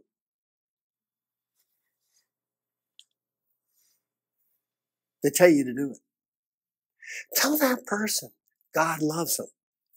Go ahead. Tell him he wants to save them. Go on. Tell him about Jesus. Talk to him about Jesus. Tell him God wants to save you. Tell him God loves him. There you go. Tell him about Jesus. And the person that they're witnessing to is a plant who is loaded with spirits. And the person gets angry at them or doesn't receive it.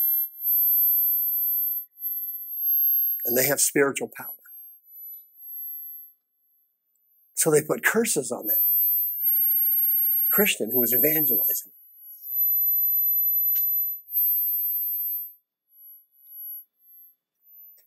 I'm not kidding. The spirits tell the person to evangelize others. So they will trigger the spirits in the others to take an offense. This is a 100% true story. It just happened to me. I'm on the phone talking to someone. I'm not making this story up. I'm not making this one up.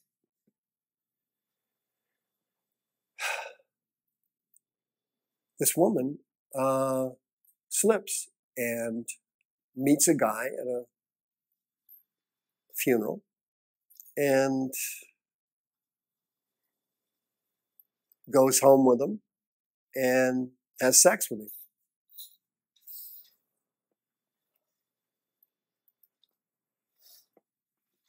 And this woman is a spirit-filled Christian, struggling. And after that, the next day, she calls the guy up, probably out of guilt, and witnesses to him.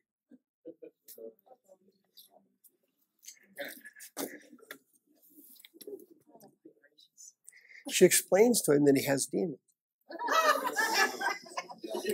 This is not, nope, I'm not, no, I already told you I'm not making this up. And within a few days, she's starting to get sick. And I said to her, what did he say when you explained to him that he needed to go through deliverance and he had demons? He said he got mad. He got mad. Now let me get this straight. You committed adultery with this man, correct? Yes. You went home the next day, correct? Yes. You called him back the following day, correct? Yes, I did. And you witnessed to him about Christ, and you told him about, you could tell he had demons and he needed to go through deliverance, correct? Yeah. And then you haven't been well lately. You're not feeling well lately. That's correct. Would it surprise you to know that a demon in your head told you to call him back and tell the poor guy he had demons and he needed to get saved and he needed to turn his life over to the Lord? Would it surprise you to know the devil did that? Why? Yeah. Come on, folks. Yeah. You can fool people, and we fool each other all the time. Let me tell you something. You can't fool spirit beings. The beings in the spirit, well, they see stuff we don't see. They hear stuff we don't hear. Yeah? And if you're sleeping with men as a form of evangelism, and then you are explaining to them the gospel and they need to get delivered, as they say in Mongolia, somsing wrong. And you're going to get a curse put on you because that was a setup to piss that guy off. Can you imagine what that guy was thinking? Well, he would have rejected Christ, hands down, from a phony person like this, because the devil would have told him, can you believe she's self-righteous? She's telling you need deliverance? No wonder he put a curse on her. He got mad. Of course he did. I could have told her that before she called me. What's the point of this story? Listen, friends, you got to go through our Bible study last week. You got to get cleaned first before you go into ministry. If you don't, you're going to pick up transfers and you're going to get caught in embarrassing situations. You got to go through your own personal cleansing first before you go into the ministry. That's God's method of doing it. He doesn't do it vice versa. Then I will teach that after God did all these things of cleansing him and purifying him and changing his heart, then he said, I will reach out to others. In America, we don't do that. If you're a breathing body and you're available and you go to some half-baked Mickey Mouse 2-bit church, they're going to put you to work. What do you want to do? I want to teach Sunday school. I want to lead the worship service. I want to do this. I want to do that. Okay, we don't have any available bodies. You're in. Did you check that person out? Do they have demons? Did they go through deliverance? Have they been cleansed? Oh, we're too busy to check people out here. We need to put people to work for the Lord. They're putting people to work for the Lord. Yeah, boy, bring the spirits into your church. Yeah, get everybody chock full of them. Good job. Good job. See, but the Holy Ghost said, hey, hold on. Let's go through cleansing first. And then we go into ministry. I just popped a billion bubbles tonight. I'm so sorry. Please forgive me. Then, he said, I will teach sinners the way. Then I will help others. See, help yourself first. Then go help somebody else. Wow, it's so simple, but so complicated. Nobody gets it. And then they'll be converted. But if you sleep with them first and then preach to them, they're going to think you're a hypocrite. Duh! Jeez, Mike, you're so smart. Oh my goodness.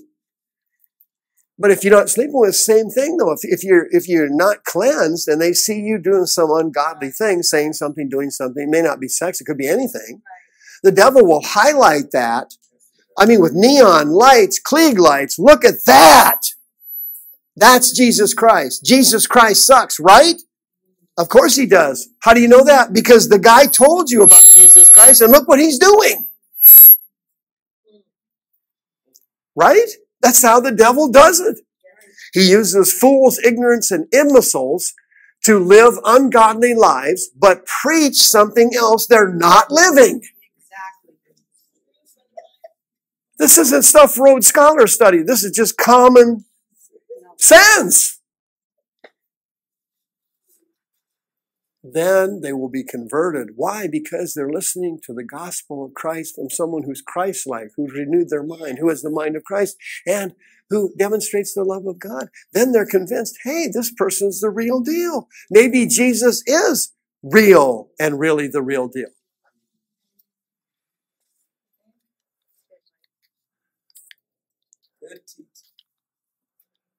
Yeah. Translation, do the opposite of the guy on TV. He's out whoring around, spending money on everything he can get his hands on. Do the opposite of that. Show some integrity. Did he say integrity? Elizabeth, I'm coming home.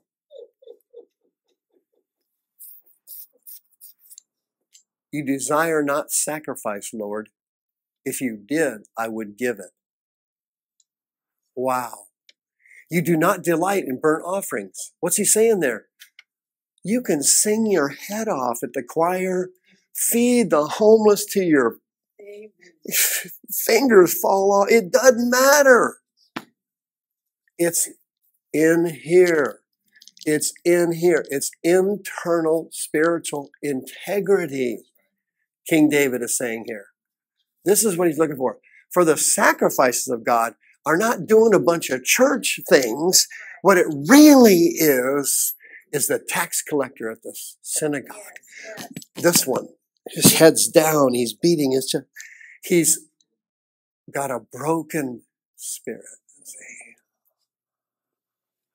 That's when you get miracles. That's when the Holy Ghost moves. That's when demons leave. That's when bodies are healed. That's when mentally ill people have their minds restored. There it is.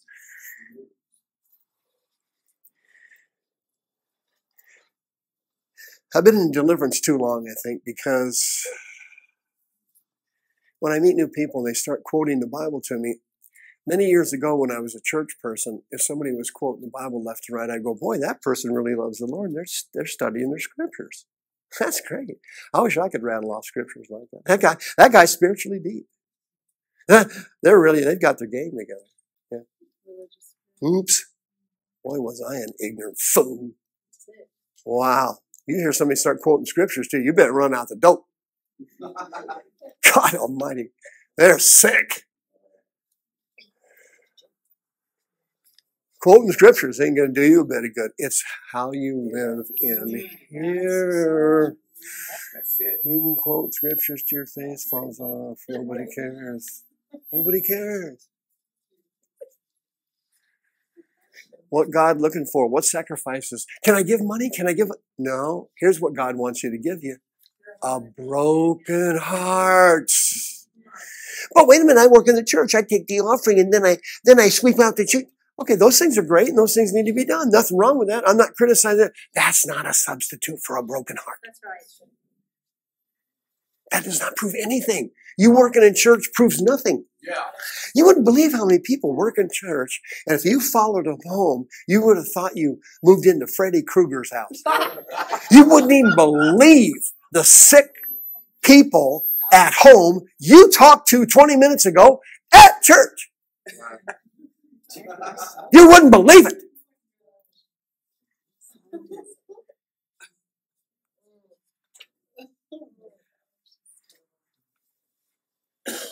Why? They never went through the cleansing first. Last week's study, they never actually got saved the way you're supposed to get saved.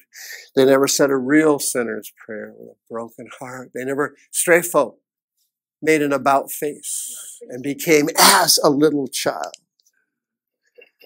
They never learned to love like a child. They never learned to cry like a child. They never learned to change like a child. They wanted to do it their way. They went to church and prayed with themselves.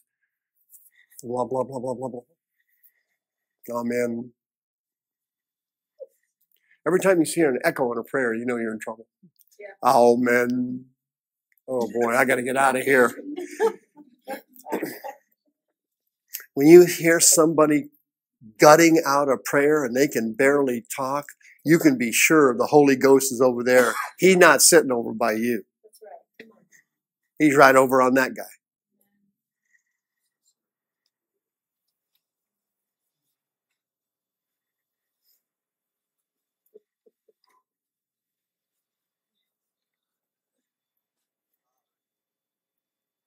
It's the truth.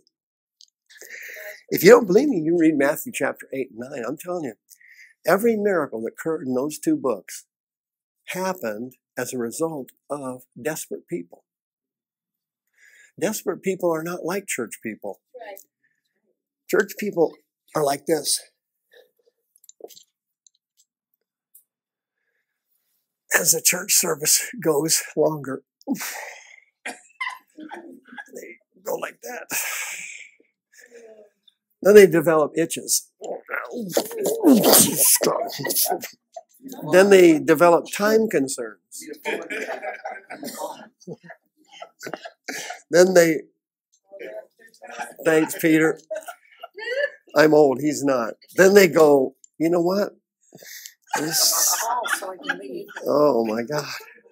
Then they click the wrong button and a bag of porn pops up. Oh, jeez, God. Oh my goodness. That's terrible. They're not terrible because they're convicted. They're terrible because they're embarrassed that somebody might have seen it. All these sick church people never went through the sinner's prayer. They just had a desire for God. They had a little touch there. They got saved. Okay, I'm saved. Then they got back into the God business. Now they're helping out at church. And they're doing a good job because they feel better and they've pacified their conscience.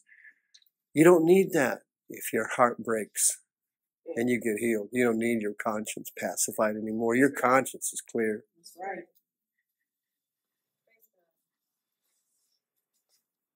You will not despise anybody like that. The Pharisee? No, he backed off. The tax farmer went right over there. Picked him up, just like he prayed.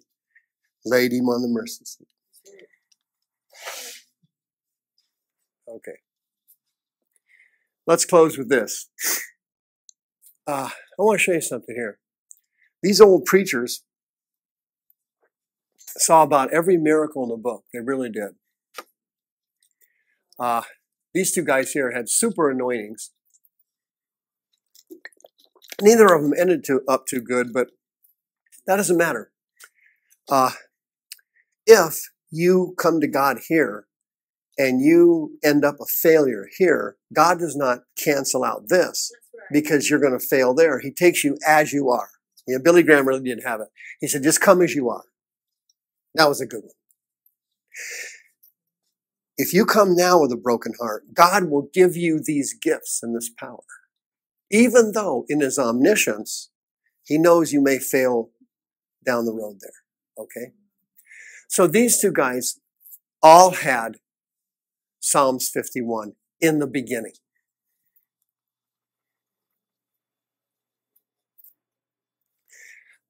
They all had broken, crushed hearts. Right? Oral Roberts was pastoring a sleepy church in Oklahoma, and he couldn't take it anymore. He couldn't stand it anymore. He said he was preaching to the same people every Sunday. They were all good people. He was a good person. His wife was great. He couldn't take it anymore. He said, there's got to be more to Christianity than this. There's got to be. So he started praying. And he started fasting. He started praying and fasting. His family and friends were going, hey, Oral, what are you, sick? You got cancer? Man, dude, you're losing a lot of weight. And finally, at the end of his fast and prayer time, he said, you know something? I'm going to put this to the test or I'm going to quit. He goes down to the hardware store and he goes in and applies for a job, and the guy hires him as a clerk at the hardware store. He was getting out of the ministry. He said, he took every penny he had and he rented the downtown auditorium. He said, I'm going to hold a healing service there, just like they had in the Bible. I'm going to spend my last nickel on it, and if nothing happens at the healing service, he says, I'm quitting the ministry and I'm going to work at the hardware store. And the guy said, you can have the job. He says, well, I got to do something Saturday, so I can't take the job now, but I might be back. Rents out the auditorium. You ever read this story? Huh? You never read his autobiography? Oh, it was great. In the end, yeah, the guy cooped out. But I'm talking about the beginning, when this was all real in the beginning. He rents this auditorium out, and he has a regular church service. He don't know any better. Singing worship songs. Take up an offering. The guy brings the offering total back to him, and he told the Lord, he said, I got to have that offering covered, or I'm heading to the hardware store. Comes back and there's like $5 more. Paid the bill. Oral goes, well, that's one down. And then he goes, I'm going to preach a sermon on healing just like in the Bible. He gets up there and cranks it out. He says, okay, who wants to be healed? Well, some lady, old lady, with a disabled hand, staggers out of the seat. Who wants to be healed? I do. She raises her good hand. She gets up, hobbles out in the thing. Oral jumps off the stadium, the platform, jumps off, runs over to the old woman, grabs her by the hand, this hand, the bad hand, raises her hand. In Jesus' mighty name, be healed. And the woman's hand goes, oh, right in front of everybody. Total bedlam.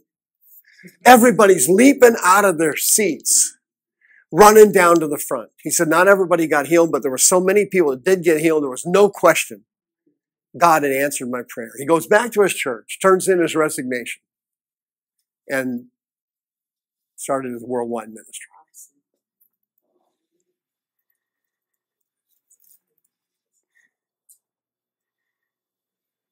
Bill Branham grows up in a shack with a dirt floor. Comes home from first grade. Every time he comes home from first grade, he's walking home, no shoes. He hears something in the trees. Every time he passes that tree, it sounds like somebody's talking to him. He runs home every day, afraid. Dropped out of the third grade.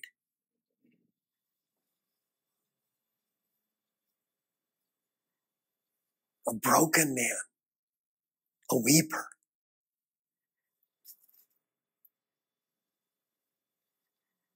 How did he do down the stretch? He did poorly, but he started out with Psalms 51, just like Oral did. And even if you're going to end up badly, it doesn't matter to God. I don't mean no matter because he's not concerned. It doesn't matter. He'll still use you now. He'll take you now as you are, even if you're going to fail later. God doesn't do that to people. He doesn't prejudge them like humans do. You meet the conditions now with a broken heart, you get the benefits now. It doesn't matter whether 20 years from now, you backslide and become a brothel distributor. Right now, on your knees, the Spirit of God comes here now. 2 examples of it. Oral got cooped out of his mind. He got into medicine and seed faith crap and left his ministry. But it doesn't matter. In the beginning, that guy had an anointing that was mind-boggling. And you are next. Who are these people? Wow! This poor woman here saw every miracle in the book. She buried most of her 11 children. She had to bury most of them. Imagine that. She was a broken, humble person. God could trust her with any kind of miracle. Any miracle. When she came to town, the whole town shut down. Everybody got saved in the whole town. Bars shut down, whorehouses down. Sister Etter's in town. Everybody's getting healed. Thousands, millions. Who's this guy? This guy invented healing in America. He started faith healing in the United States. The whole town of Zion, Illinois, every person in the town was healed. Every single person. A healing center there. People came from all over the world. And what happened to the guy? Well, he got cooped out and he lost his mind. But in the beginning, don't you see it? He had Psalm 51. He was a broken man.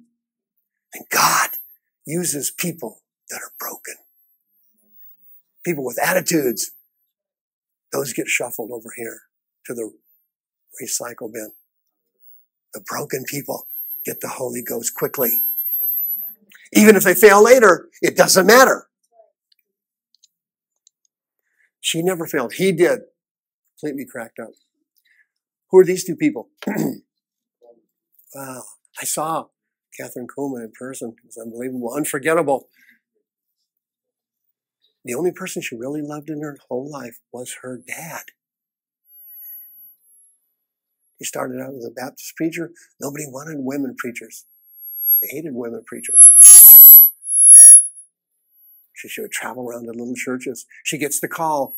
Her dad been in an accident. He's sick. She races back and misses the funeral. She is destroyed. He's dead before she got home. Don't you see it? Can't you see Psalms 51? Can't you feel it? Yeah, nobody liked Catherine Kuhlman. They all thought she was this and that and that and that. She was extremely criticized, but the Holy Ghost liked her. There wasn't a miracle in the book she didn't see. Why? She was broken before God. Yes, God used her dad to move her over to that spot. That's true. Sometimes God does use difficult things in life to move you to a place you won't go on your own. That's true. He had to move her over there. And it was hard and it hurt.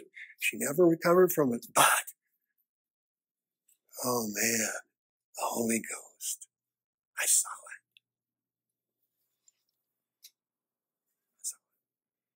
Saw it as a teenager. This guy here, a plumber, 3rd grade dropout. Couldn't spell cat if you spot him in the CNA. His wife taught him to read. Got a nasty temper.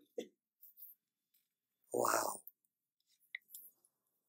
Saw every miracle in the book. Why? He was a broken man. Somebody walked up to him one time and said, where do you get all this massive Holy Ghost power at? Where did this come from? He said, I'll tell you the truth. I'm a broken man. I'm lonely. I lost my wife. There's a story about how he lost his wife in the book. It's unbelievable. Never heard anything like it. She dies and he runs home and prays for her and she comes back to life. She says, why'd you bring me back? He says, I can't lose you now. I need you. What are you doing? His wife was the preacher and Wigglesworth was the supplement minister. And the Holy Ghost was moving it around. He wanted Wigglesworth here on the world stage. And he wouldn't go there because he had his wife. She died. He let her go. She died again. He never recovered from it. But Psalms 51 brought him the Holy Ghost.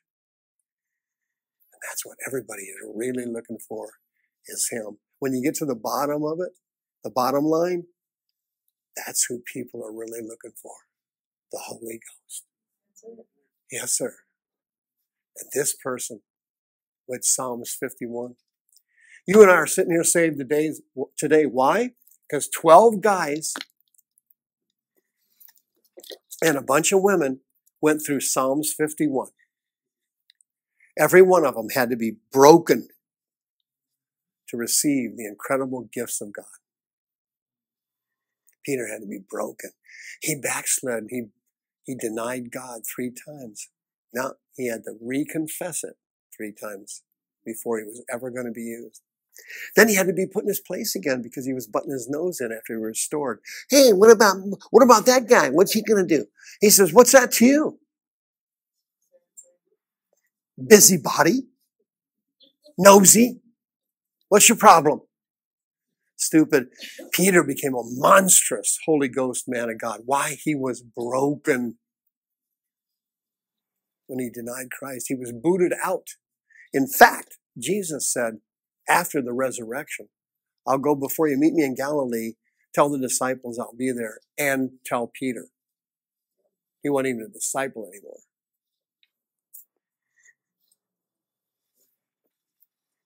They had to tell him to bring Peter. Don't you see it? Had these people gone to Bible school, nothing would have happened. They would have closed the school 2,000 years ago. Ran out of funds.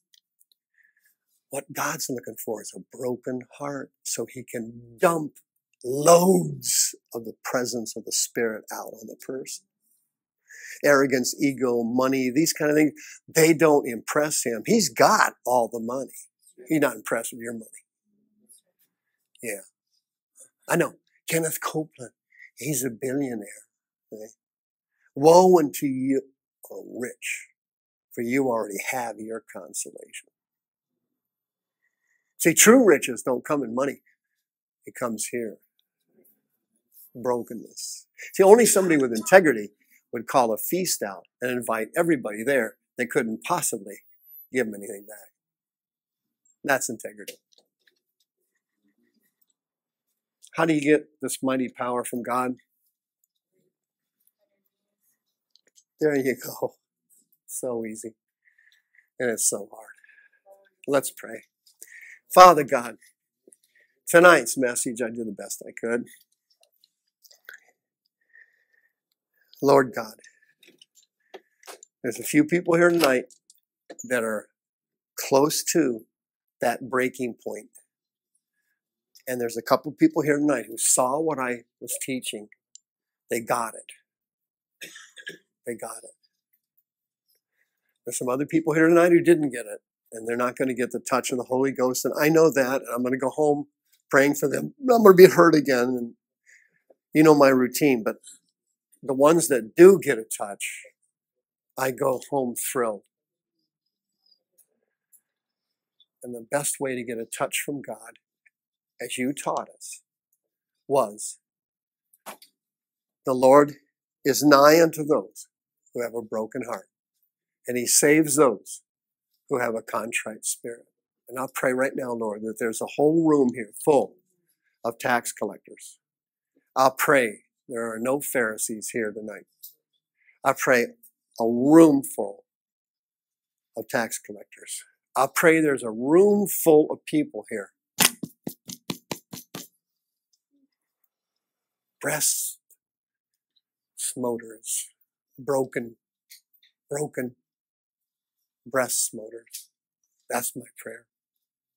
Because I know those people are going to get healed. I know. I saw you heal that lady yesterday, Lord. I saw it with my own eyes. I've seen you heal I don't know how many other people. It's spectacular every time it happens.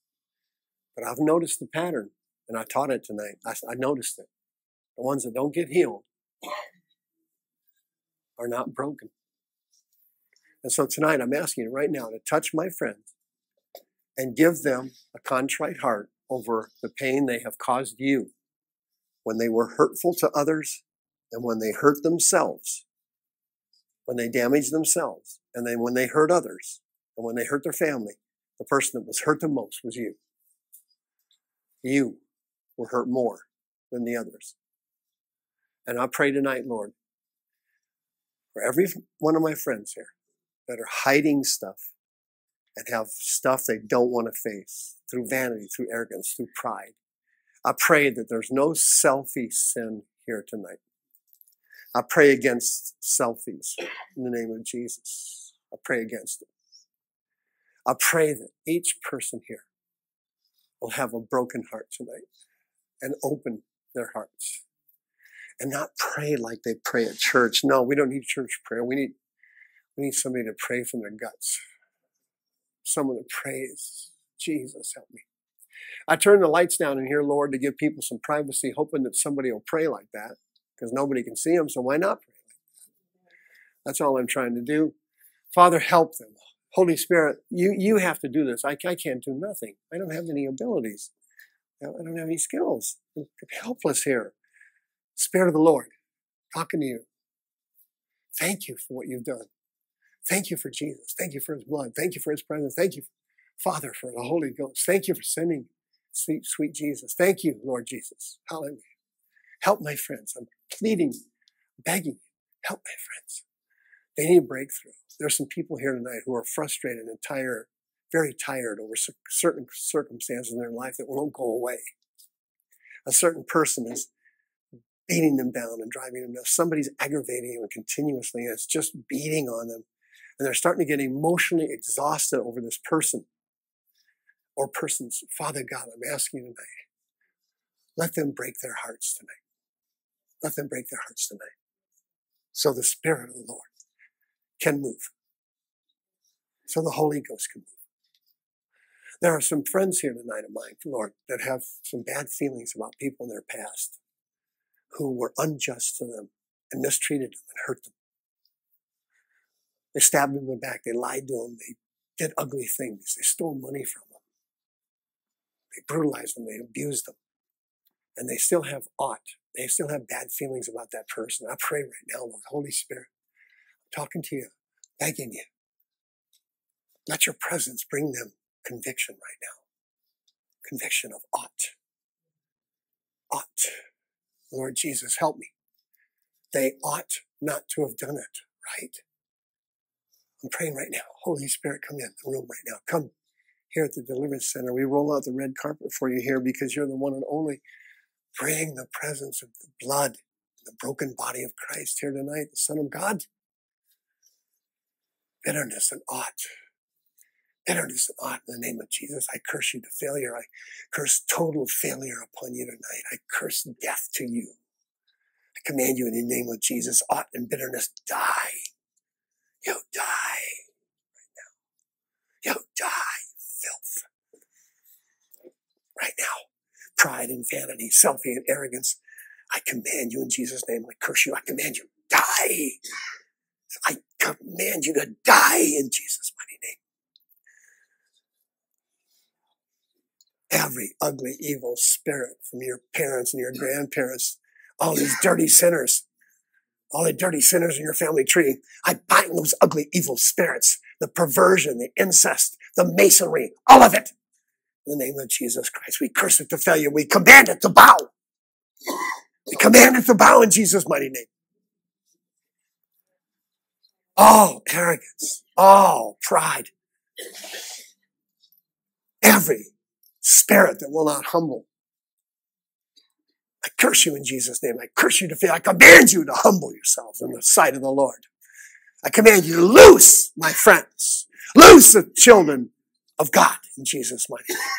I command you to come out in the name of the Lord. Arrogance and ignorance, come out in Jesus' mighty name.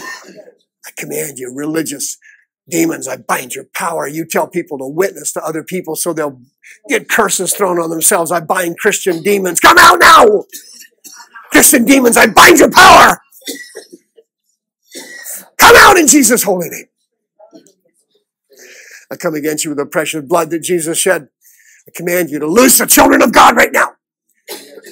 You religious demons, I command you to loose your victims right now. You tell them to go to church and then they serve in church and they do this and that for that and they work in church. I command that to stop. Come out!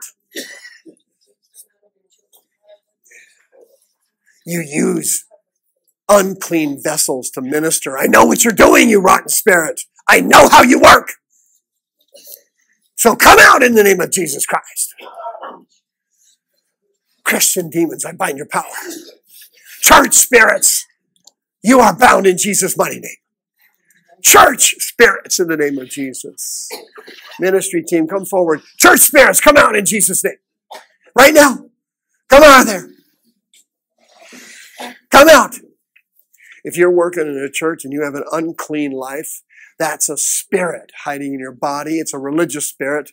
You're going to cast that ugly thing out tonight in the name of Jesus. Every church demon, you get out of that body right now. Come out in the name of Jesus Christ. Get out of there. Get out. You're living in sin and you're evangelizing. That's a spirit. That's a religious spirit. That's a religious demon telling you, oh, we'll fix it later. You can do it later. It's okay. You got to do something good. You got to serve the Lord. Nobody's perfect. He's given you a range of excuses. Just repent of it right now and come out. You rotten church demon, I bind your power. Come out in Jesus' name. I curse you to fail you. I fail. I command you to fail. I command you to fail. Right now. You haven't cried in years in the presence of the Lord. The demons stole your tears. You won't cry. You're too proud. You're too scared. You're too insecure. I bind that evil right now in the name of Jesus. I bind you right now. Stop it. Stop it, spirit. I command you to let go of his tears. Let go of his tears. Right now. Let go. Let go. You rotten spirit. You're bringing condemnation and guilt. They don't have any sin anymore. I told that lady yesterday there's no sins to pray for. You know they're forgiven, but you keep condemning them. I command you right now. Spirit of condemnation, I bind your power. I command you. Come out right this second. Come out right this second. Come out right now. Condemnation, I bind your power. Come out right now. Just take a big yawn. They'll come right out. A big yawn. Come out in Jesus' name. Come out. Come on out. Come on out. Come on out. Come out. Come out. Right now. Go look around and see who's manifesting and give them one. Just the manifestors. Come out right now, I said. Right now. Every demon from your church. Every mega church spirit. Every spirit you got at a prophetic meeting. You went through a fire tunnel. Somebody put their hands on you. They should never have touched you. Come out right now. I bind that prophetic spirit in the name of Jesus. Come out right now. Come out right now. Right now. Come out. You picked up a spirit from your spouse or somebody else you slept with. You should have never slept with that person. That spirit transferred over. I bind your power. You transfer spirit from adultery and fornication, oral sex, anal sex. I bind your power. I command you right now. Come out. Come out of there right now. Get out of that body. Come out right now. Come out quicker. Come out quickly. Quickly come out. There he is. Come out right now. I command evil to come out of you. I command you, evil, come out of you right now. Right now. Come out. I command evil to come out of you. Come out. Just take a big yawn. It'll come right out. The demons will come out. Sometimes they come out with yawns, and then it picks up. Just take a yawn. Come out in Jesus' mighty name. That spirit that told you you're fine and your Christianity is okay and you're comfortable with it, that's a demon telling you that. That's a lie from the pits of hell. If you are not going forward, you are secretly going backward. You've been deceived. You're a spiritual fool. Just repent of it right now. Go in Jesus' mighty name. Come out, rotten devil. Now I said, come out of me. Come out. Say it. Come out of me. You do not hate the devil. You don't like him and you prefer him gone, but you do not hate him. You're going to repent of it right now. Jesus said you cannot serve two masters. You must hate one of them. Now, in Jesus' mighty name, I release your hatred for sin and for Satan and for demons. I release your hatred. Hatred, come forth. Righteous indignation, come forth. You know all kinds of people that are living in sin and they're sick and they've got demons and you don't do anything about it. I command that demon of cowardice to come out of you. You coward, come out. Come out. Right now. You coward. Come out in Jesus' mighty name. There's some sin in your life. You're okay with it. You've tried to beat it and it won't go away, so you just kind of pushed it aside. In the name of Jesus Christ, you target that sin right this second. You target that ought. You target that negativity right now. Do it quickly. Target it. I command you to come out of me. The sin that so easily besets me tonight will crumble and fall. It will crumble and fall in the presence of the Holy Ghost. You eat because you're insecure. You overeat. The devil's trying to give you high blood pressure. He's trying to give you diabetes. Fight back now. I command you to come out of me. Every ugly spirit of pride and arrogance. Pharaoh spirits. Pharaoh spirits, I command you. Come out in Jesus' mighty name. Come out. You took a trip to the Middle East. You went to Jerusalem. You went to Egypt. You went to Saudi Arabia. You picked up a spirit when you were over there. You should have never gone over there. They got demons in the Middle East we never even seen over here. You picked up a monster when you went to Israel. Satan, I bind your power. You familiar spirit from the Middle East, I bind your power. Come out. Come out. Jewish demons. Demons from Israel. Demons from Egypt. Demons from Saudi Arabia. Come out in the name of Jesus. Right now. Get out of my body now. Apathy. Indifference. Come out. I command you, Satan, let go of my tears. Let my tears go right now. Let my tears go right now. I release my tears. I release my tears now. Not because things are bad for me. I've already had that cry. I'm going to cry in the presence of the Holy Ghost tonight. I'm going to cry in His presence right now. Satan, come out. Come out now. Go. Evil, come out. Evil, come out. Now. Fight harder. Get out of that body right now. Come out of my body now. Come out. Just repent of it. Just confess it. Just confess it. Just confess it. Come on. Confess it. Speak it out. Say it. She came from San Jose. Oh, what's your need, hon? Sasha, what do you need from the Lord? The love of God. Love God with my whole heart. You want to what? Love God with my What's blocking it? demons. How'd you get them? I went to Israel a few times. Were you abused as a kid or hurt when you were young? I was molested. I was molested. What age? From 3 to 5. By who? My dad. Your dad did it? Real dad? My biological Was father. it fondling or intercourse? And oral population fondling. Oral sex, fondling and oral sex. What's your dad's name? Gerald. Gerald. Here, raise your hands. That's the root of the problem. Raise your hands. Take a big breath. Is he still alive? Gerald, in the name of Jesus, wherever you are right now, wherever you, there he comes. I command you, come out. Come out in Jesus' mighty name. Come out, Gerald. We forgive you. Come out of her. Keep coughing. Come out right now. Come out. Come out right now. Come out, Gerald. Come out of there. Hold that. Come out of there, you pervert. Come out of her womb. Come out of her vagina right now. Go. Come out. Come out right now. Go. Come out right now. Go. Come on out now. Go. Come out. Her dad molested her. Come out in Jesus' holy name. Come on now.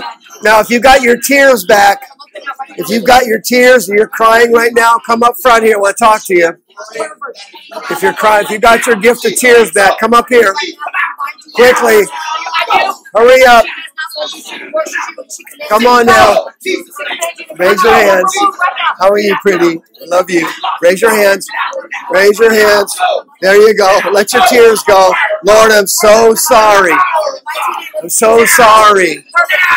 Every one of these ugly men that touched my body have got to come up tonight. Every lie, every false promise, every broken promise, come out. All the wickedness, all the evil, come out right now. Come out. Come out. Just confess it. Lord, I'm so sorry. There it is. Keep coughing. Come out.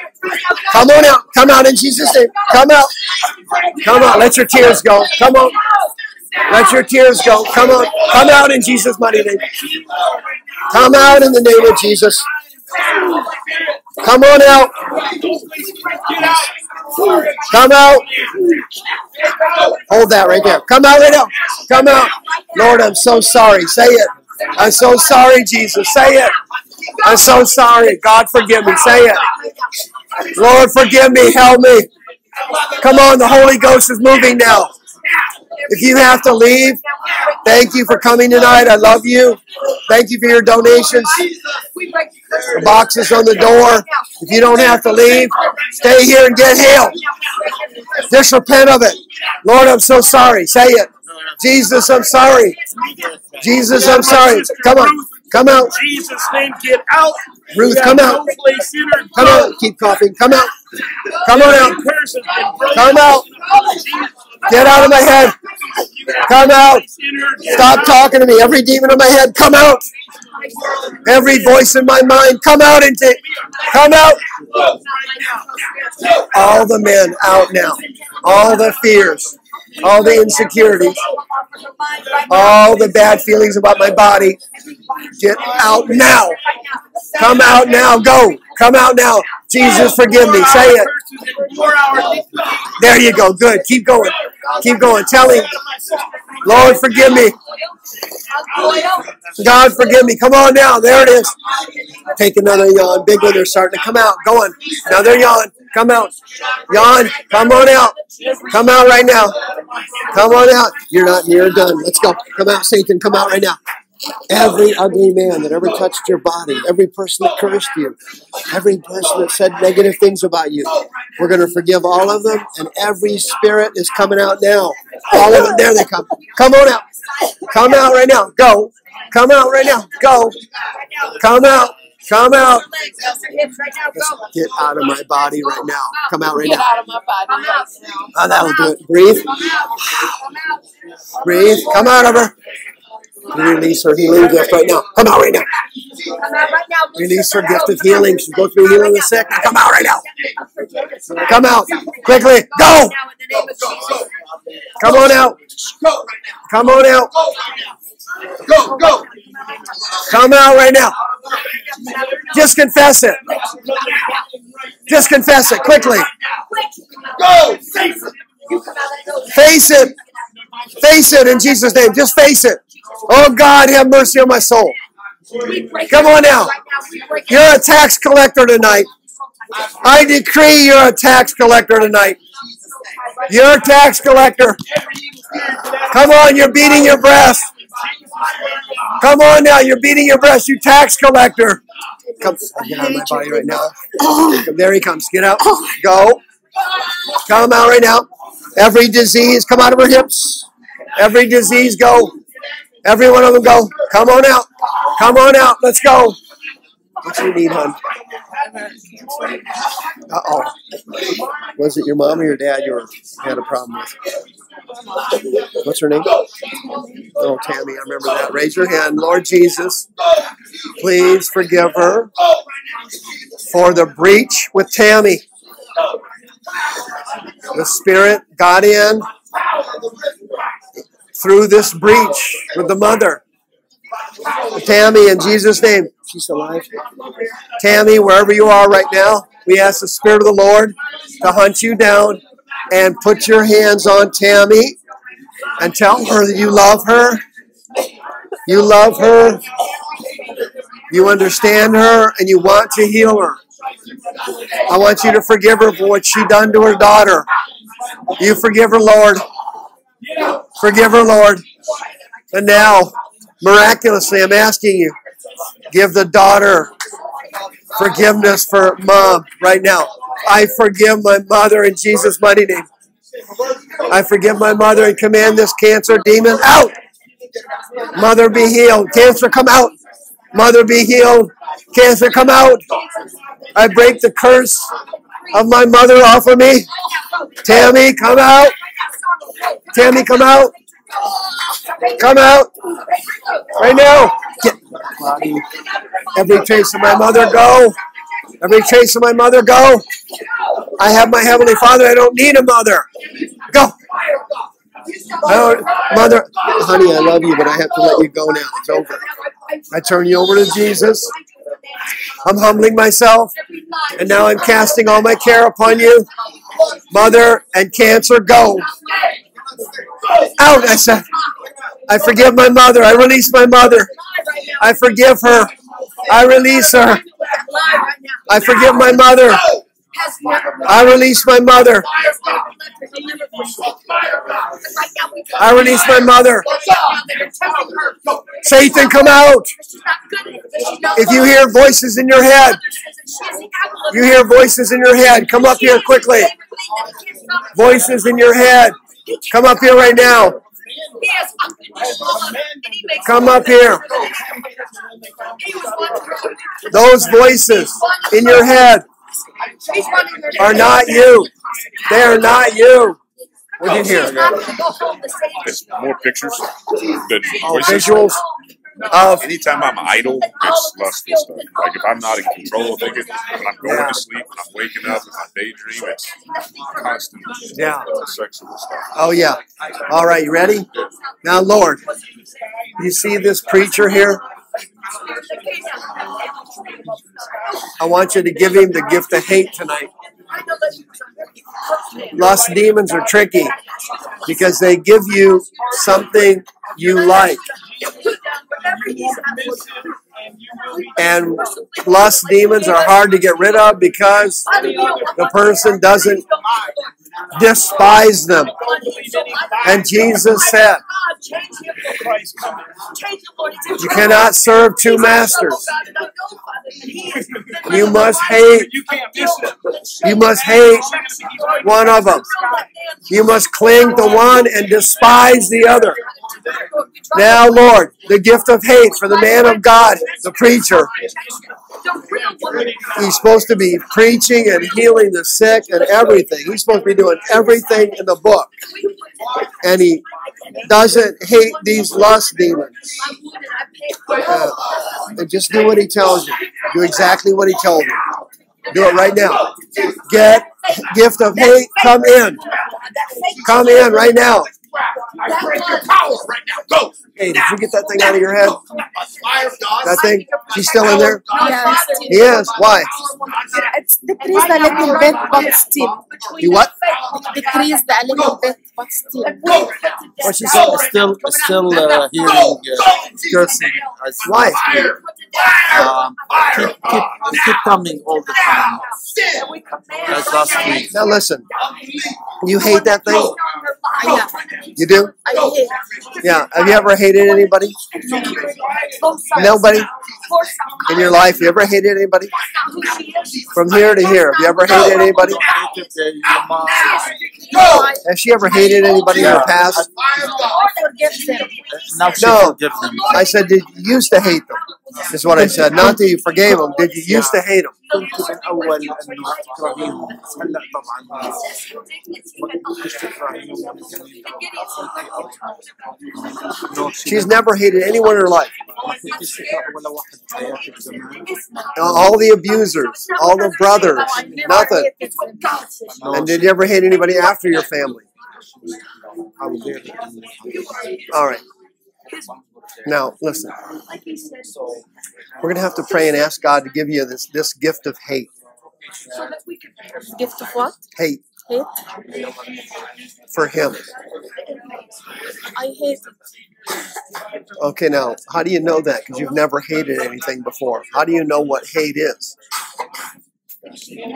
If you've never hated anybody, how do you know what hate is? I hate the devil. What? I hate the devil. The devil. No, how does she know what hate is if she's never hated anybody? How do you know that? See? So she just went, I don't know, like that. You see that? You notice you just did that? Yeah. You're too nice a person when it comes to certain things, spiritual things. When it comes to the devil, that's not when you be nice. How long have you been married? 5 years. 5. Have you ever seen her mad? I mean, real mad. What did she do? She screamed and she yelled and said, You listen, devil. Come out right now. Go. Come out. Go right now. Evil, go in Jesus' name. Generational curses, come out in Jesus' name. Okay. Evil, go in Jesus' name. There you go. When did she do that? In Jesus' name. When did she yell at you? Scream. When? When? Yeah. Like when she got upset. When? When? Come out. Last week or 10 years ago? Yeah, about last week. Or so. Last week. God. What is she mad about? Like things that I didn't do it right, or What'd you screwed something up? yeah. What'd you do? Like let's say I didn't charge the phone. You didn't charge your phone? Right, wasn't right. Then you start yelling at him because you didn't charge your phone? Okay, now you have more enthusiasm and desire and fight over a phone than you do that monster in your head. Do you notice that? If you don't charge the phone right, she'll let you know about it. Hardcore. Right? We need that with him. He thinks you don't really want him gone. He thinks he can stay there. He thought he could just not charge the phone and get away with it. He was wrong. He's wrong. You're mad. You're angry at him. Like the phone. You understand what I'm saying? She is quiet around him, but with the phone, she's in your face. Right? Come on. Do it right now. Now. Now. Get out! Hey, hi, Mike. Hi. What you need? Wallace, nice to meet you. No, thank you. That's nice of you. I want to send Oh, yeah. Be happy to. I'll be happy. Go out there and get one of my cards. You got one of my cards on you? Here, go out and grab my card. Oh, and if they're empty, just ask Lori in the book. So then call me tonight, and I'll call you back. I'll have you come in for. You work? no, I'm in between. Okay, so you can come in during the day. Okay, I'll see you then. What's your Wallace? Wallace. Okay, thank you. Call me tonight. Collier. Oh, you came with him? No, Miss Collier. He came in. No, Miss Collier. Oh, yeah. Yeah. Yeah. And Who brought me here? oh, he brought you. Okay, good. He brought me. Call me tonight. Miss Collier. You remember Miss Collier? Over here? Yeah, That right lady? here. Yeah. There's in Revelation, there's people coming back to earth, right? In Revelation, the rapture. Yeah. Yeah, it is. They do come back to earth. And then, Yeah. then there's the monkeys and the beast. There's that too, right? That needs to be paid over, and it's just the way, right? That's you've taught on that, probably, haven't you? Maybe. Yeah. Okay, that's a sensitive subject, right? It's real. Yeah. Here's a picture of it, but yeah. This room right here to get your car. Yeah, go out in the lobby, and if they're not there, go in the bookstore and ask Lori. Okay, nice meeting you, Wallace. My dad, I prayed here on a toilet seat for Who's that? my mom. That's your mom and dad? That's my mom, yeah. Oh, that's a nice picture. Where was that? Where was that? I was in, that was a long time ago. That was probably, Where at? In Phoenix? Yeah, 2102 West Dobbins Road. Oh, okay. That's a nice picture. All right, thanks for coming tonight. You wear hats like this? You know where to get hats like this at? Hats like that? No. 24th Street and over there by across from Backyard and there. Oh, okay. Like Fritz, Montez. You can, if you want to get some, you know. Okay, well, thank you. No, thanks. That's yours. You want glasses? Here's a pair of glasses. No, I got some. Thanks. No, I got them. No, I have them. I have a pair. Yeah. It's a gift. Okay, well, thank you. My appreciation to you. I give them this. Well, thank you. Appreciate it. I Love you. Pray for him, please. What's wrong with you? What's going on here?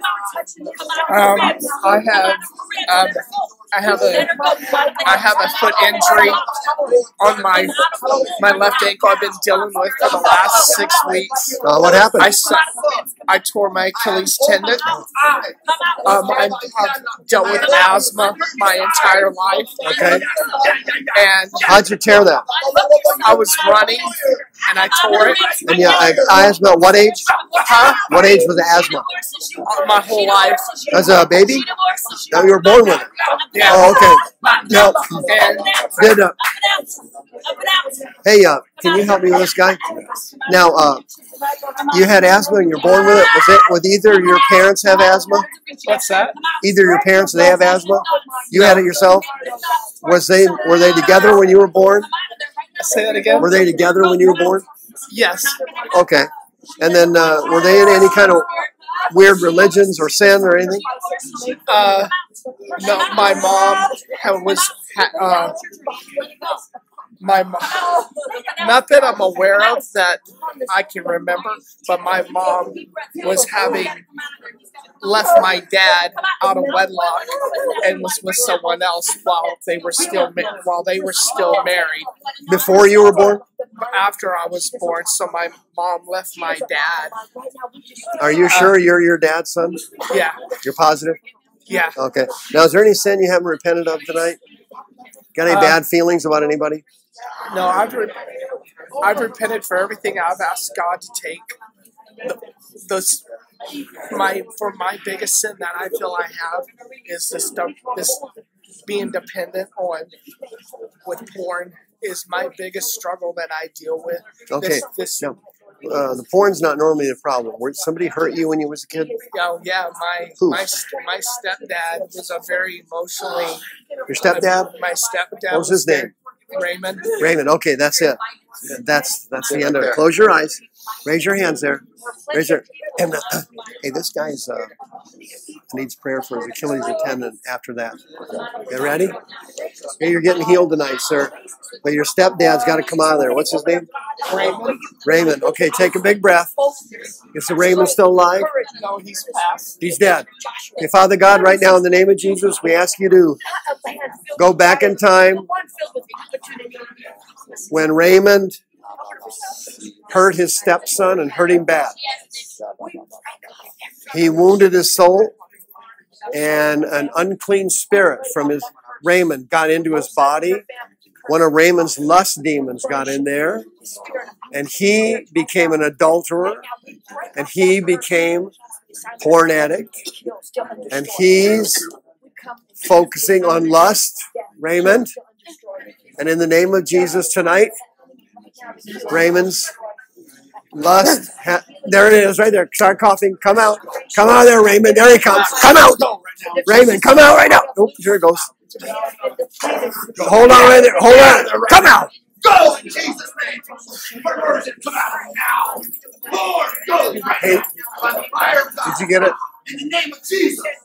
No, you didn't get it. I got. Well, I confess to this, but I heard in my head, quit looking. So I Quit know looking. there's a girl at work I was looking at her this week. Now that's not going to do us any good. Nothing, but I looked at her, and I can't. No. Let me say, like I don't know how to get like I said, it's not. It's like idle. It's like when I'm waking up in the morning or when I'm going to sleep at night and that kind of thing. Like, and when I realize it, I'll stop and What's the benefit it gives you? The benefit. I don't know. I mean, I'm not. What do you like about it? About what? About the things you see in your head. I don't like it. I don't Nothing like it. Like about I said, it? when I realize Nothing? it, I mean, I used to. Like, I used to be real bad at that sort of thing. Now you don't like it. I know. I do not like it. Like, I try real hard when I try to force it out of my mind. I try to find it and cast it out and all this. No. But it's just. The problem is, it's a person. Like. No, it's not coming back. The stuff's coming back, but the person never left. There's a person in there. There's a lust demon in there. A person got in there. You're a person. I'm a person. He's a person. But you don't hate that person. You don't like him, but you don't hate him. Right? Have you ever hated anybody? I have to assume that's right. Have you ever hated anybody? Huh? Who? A few people. Who's the worst one? I mean, when I was younger, I hated my mom. I hated my how'd you act brother-in-law. How'd you act around him? Hostile. Hostile. Thank you. That's right. You just answered your own prayer. Hostile. Right now, I command my hostility I had for my brother-in-law, that hostility I used to have for him, I now transfer it to this spirit of lust in my body. I am hostile to you. I am angry toward you. I hate you. I hate you. I hate you. I'm hostile. Hostile. Who is that guy? He's a friend I've known for like 5 years. He's in and out of Christian. He You guys used to be dating? No, never. No. Now, are you married? Or No, I'm divorced? not. I'm divorced. And then, was your husband abusive? He was mentally and verbally. Physically, I knocked the crap out of him. You did? No, I said I would. I was abused when I was a kid from my father, physically and mentally and all that. So. And did your ex-husband? What's your dad's name? Bob. Bob and your Sean, Robert Sean. But I just have a question. Yeah. How do you get a transfer spirit or somebody a curse upon you? Yeah. Through your dad. What was the name again? Bob. Yeah. It transfers in through your parents. So raise your hands. All right. Now, Lord, you see this beautiful woman standing here? She has fear spirits in there. She has deep-seated anxiety. But she has a good heart, and she wants to see people get helped and healed. She likes to see people healed. And she wants to be a helper. But her dad put scars in her soul. Scars. Deep scars. And her dad must come out of her tonight for the rest of her life because she has a Heavenly Father now. She doesn't need a dad. And so take a big breath. It's coming out now. Come out. Come out. Daddy, I love you, but you must go now. Come on out. Come out. Come out. Every transfer spirit from my ex-husband. Come out of me. Let your tears go. There he is. Here he comes. Come out. Come on out. Come out. I release my dad right now and all his spirits. Come out. Come out. Come out right now. Come out. I always have to help everybody else, but no one helps me. Come out. Come out. Come out. Every demon I picked up hitting my ex-husband, I command you to come out of me now. Come on out. Spirit of violence. Spirit of fear, come out of me. All my dad's verbal abuse. All of it. All of it. Hurting me. Degrading me. Hurting me. Come out. Come out. Come out right now. Okay, breathe. Blow. Keep blowing. Come out of her. Come out, Dad. Dad, come out. Come out. Abuse. There it is. Abuse. Come out. Abuse. Come out. Keep breathing.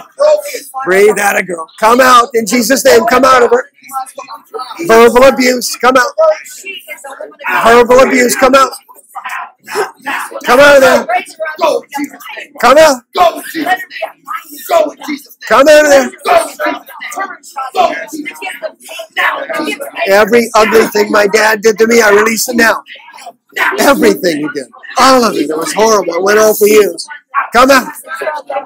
Come out. Come on out. Come out of me. My dad's demons tortured me. Come out right now. Come out. Come on out. Come out. Come out. Come out. I release my dad and all of his evil spirits. Come out of my stomach right now. Come out of my chest. I release my ex-husband's spirits. Go. Let your tears go. Come on. Don't hold back. Go. There it is. Keep coughing. They're coming out now. Come out. There he is right there. Come out. Next one. Keep coughing. Come out. There it comes. Spirit, go. Spirit, go. Hold that. Come out right now. Come out. Come out, devil. Go now. Go now. How you doing? Put your hand right there. Yeah. She's got demons from her ex-husband. In the name of Jesus, come out. Come out of her right now. Go. Come out. I hate you. I hate you. Go. Go. Go. Go now. Come out. Come out. Keep coughing. There he is. Keep coughing. Come out. Everyone come out. Satan, come out. Every spirit from her ex-husband, come out of her. Her dad verbally abused her. Her dad. Every demon from her dad, come out. Come out. Come on out there. Come out. Keep coughing. Come out. That's your dad's demons coming out. Keep going, sweetie. Go in Jesus' name. Come out of her. Pray harder. Pray harder. No, pray harder. Like you're mad. Satan, come out of her. Satan, come out of her. Atta girl. Good. Good girl. Loose her. Loose her. I hate you. Come out of that body right now. I hate you. Hostile. Hostile. Hostile. Hostile. What's wrong with her? Spirit husband is stabbing her. Dozens of them. Yeah. Honey, now listen to me. You her son? Your son? Back over there. Hey, what's your name? Melissa. Melissa, listen. You made some bad choices. Real bad ones. Okay? And you let some monsters into your body. You hear me? What's that thing? You got anything else on? Okay. Close your eyes. What's your name again? What's your name, honey? Melissa. Father God, here's Melissa.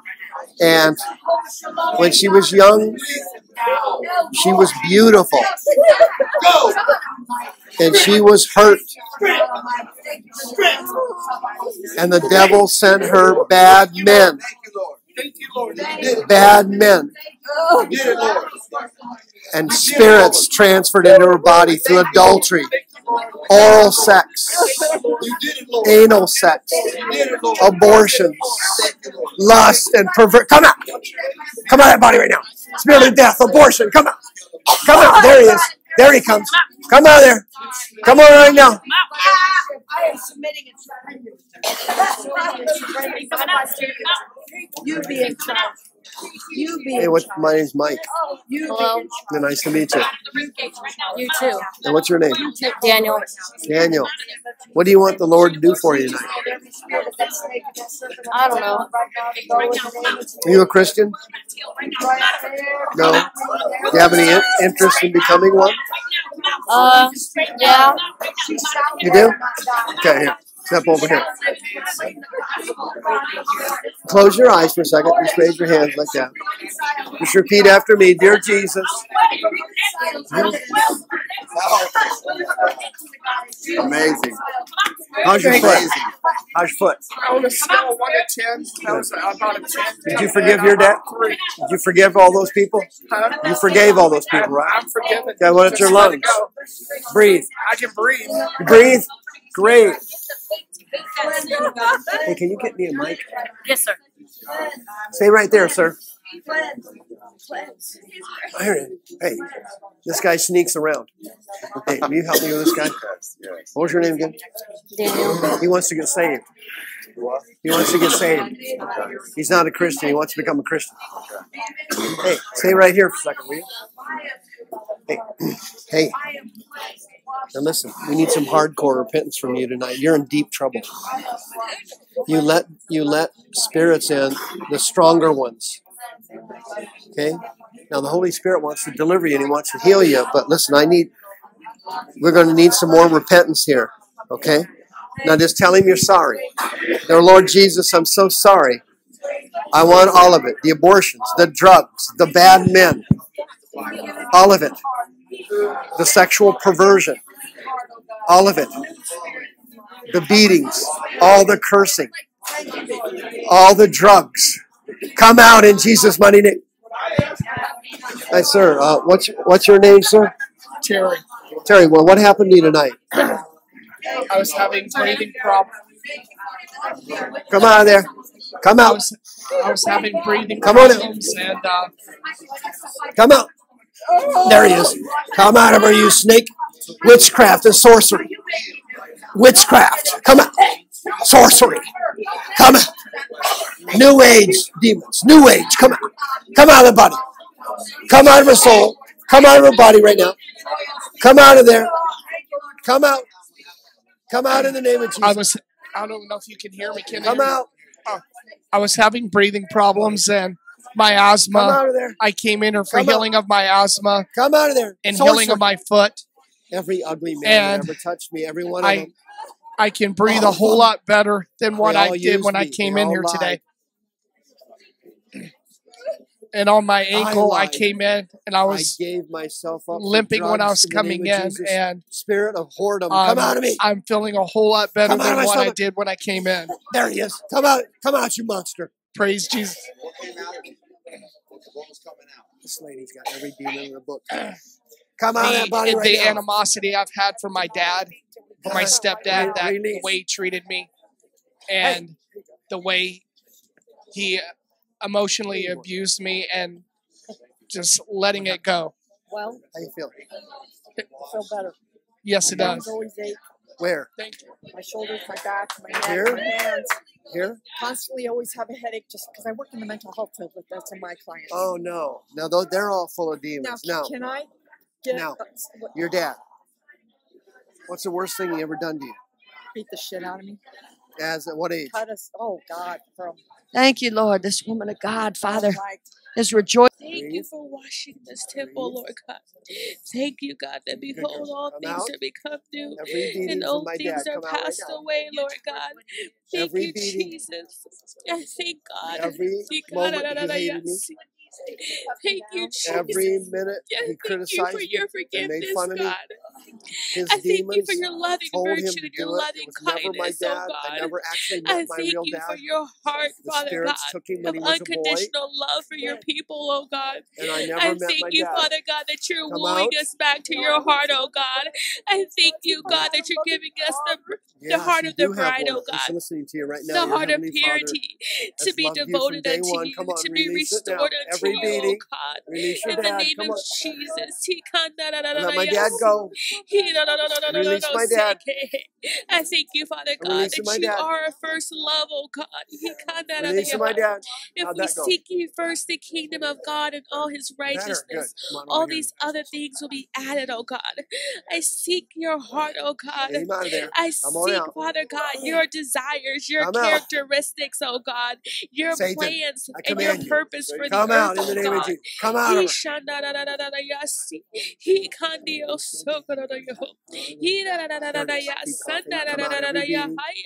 Every spirit. There it is right there. It's coming out right now. It's the spirit of fear. Come out. Behold, Come all out of her. things have become new, Spirit and of fear. all Come out of things the are woman of God. passed away. Hurry up. Thank you, Father There it God, comes. for Spirit your of fear. Come out of redemption, her. oh God. Here Thank he you for your comes. heavenly Come out, salvation, oh devil. God. Thank Come you for out. your blood that Devil of never fear. loses its Come power, on out. oh God. I Come thank you, out of there. Father God, Spirit, that come the out right now. greater the Go. sin, Father God, the greater your Come out right grace, now. oh Go. God. The Come deeper out. the sin, oh God, the deeper Come your on out. love and your mercy, oh God. There's Every nothing that's beating, too hard for you, oh every God. cursing, And I every thank time you, he mocked Father me, God. I thank you, every Jesus. time he hit me, all through my childhood, the Holy Spirit can remove all of it. Now, come on. I thank you for doing a mighty Come work, on. oh We God. want him to go. I Every thank you that spirit you from are your the dad, go potter, now. oh God. I What's am your the dad's clay, name? oh God. Bob. I Come on. thank Get you, him out of Jesus, there. that you consume everything that's not like you, Father Bob. God. Come That you out. stir up the How'd it go? refiner's fire, oh God. That It's I may going. come out like What's pure the, gold, oh good. God. What's the In the worst name thought? of Jesus, Worst Holy thought Spirit, that you had, consume let's say everything today. that's not like you, oh God. I might have And to go to have Denver your for a way, job. oh God. Might have Have to your go to way, Denver for a Holy job. Spirit. Denver, okay. You are in And that control. bothered you? I Well, you know humble what? myself I need to and go I to work. submit my ways over to you, oh God. I submit my thoughts over to you, oh God. I submit my life over to you, oh Lord God. Okay. Have your way in the name What's the of next thought? Jesus. I surrender all to you, oh God. Hold on. Have your way, oh God. Have your way, How oh you doing? God. Make me over the No, way you're that not done. you see Now, fit, oh God. you got some horrible sins. Now, just confess them right now. Come on, let's go.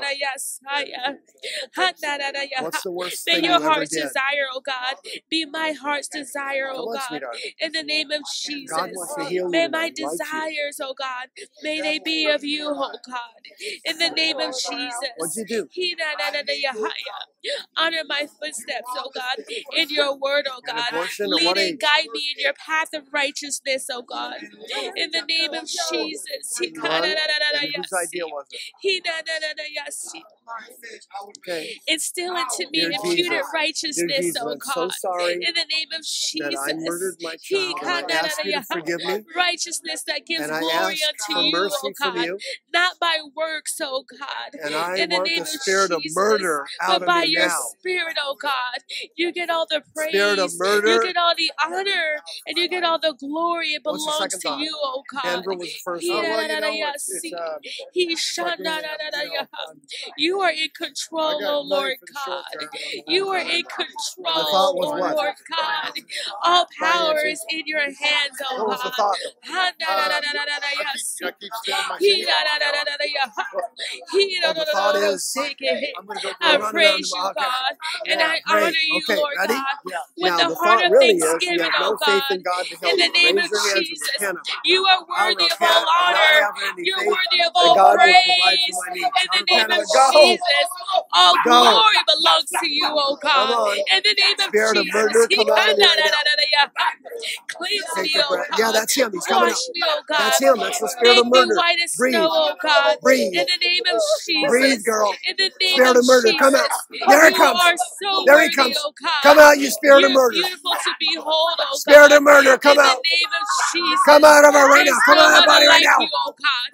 There's no other Come out that of her can body take right your now, I place, said. oh God. In the name of Murder. Jesus. You are Murder. sovereign in all your Abortion. ways. Go You in are Jesus' mighty name. glorious in all your ways. You Come are out in love, Jesus' oh holy God. name. You are Shame and guilt, come everlasting, out. oh God.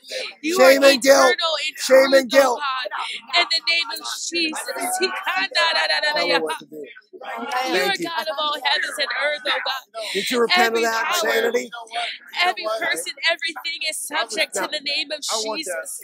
Glory unto you, oh God. Yeah, I know you Glory did. unto you, Blocked. Lord It's being God. blocked. Have your way, Lord It's being Jesus. blocked. Now, the demon Have that your gave you way, that Lord thought, God. you repented of it, right? Yes. I'm going to go broke. The spirit of poverty that gave it to you. Have your way, Lord God. Get out. Get out of my head. You spirit of poverty, come out of me now. Go. Go now. Go now. Come out. Spirit of poverty, go. Get out. Go. Go. Get out of my body in the name of the Lord. Get out in Jesus' mighty name. Evil, come out of me. Evil.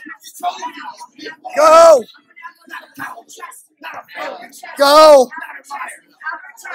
Next one. What's that? Next thought.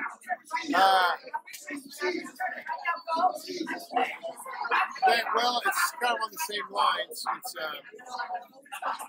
I'm out of options for jobs, it seems like, but I'm not. Not options? What do you mean? Well, you know, I've kind of tapped out.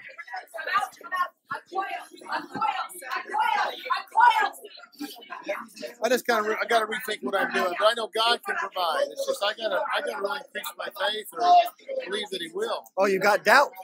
Yeah. You have faith. Your faith is fine, but it's mixed with doubt. Go ahead. Repent of it. Pray harder.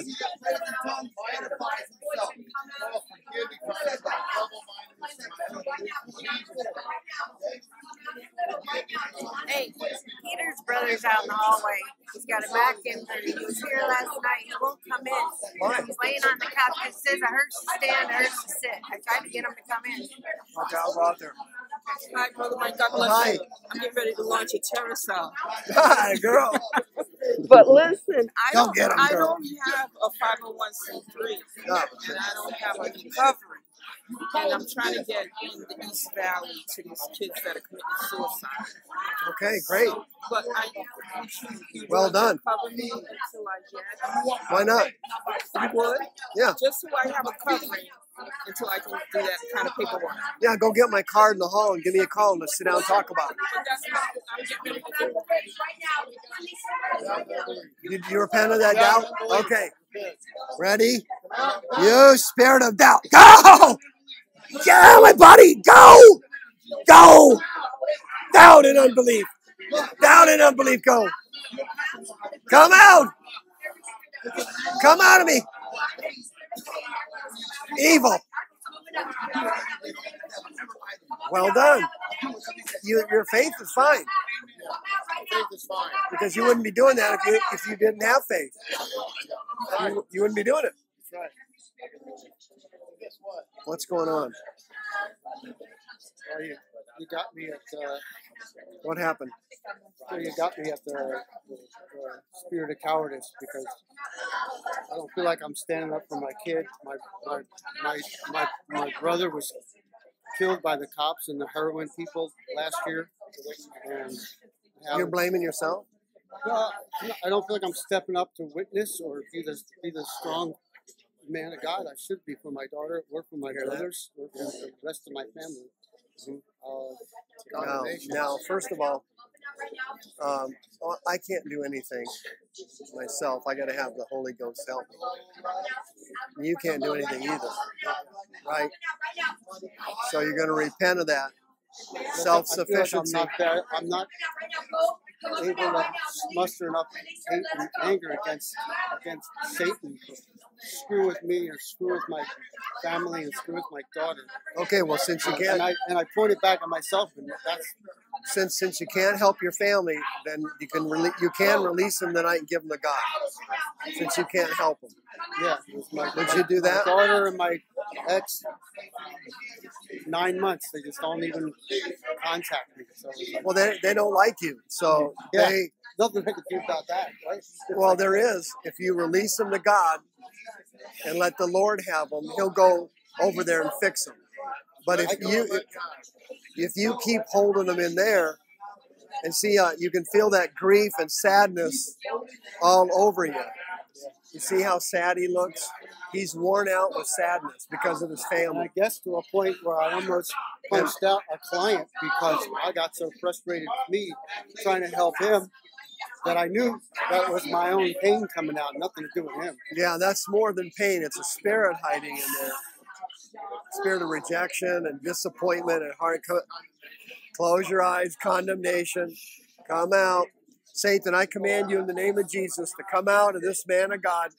In the name of Jesus. Come out of there. Come out of there. Spirit of condemnation, come out. I let my family go now. I let my family go now. Rejection, come out of me.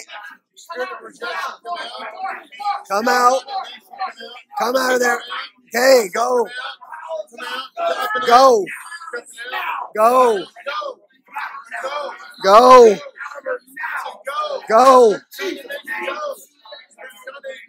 Go. Go. I let my family go. I repent. I release my daughter. Go now. In Jesus' mighty name, go now.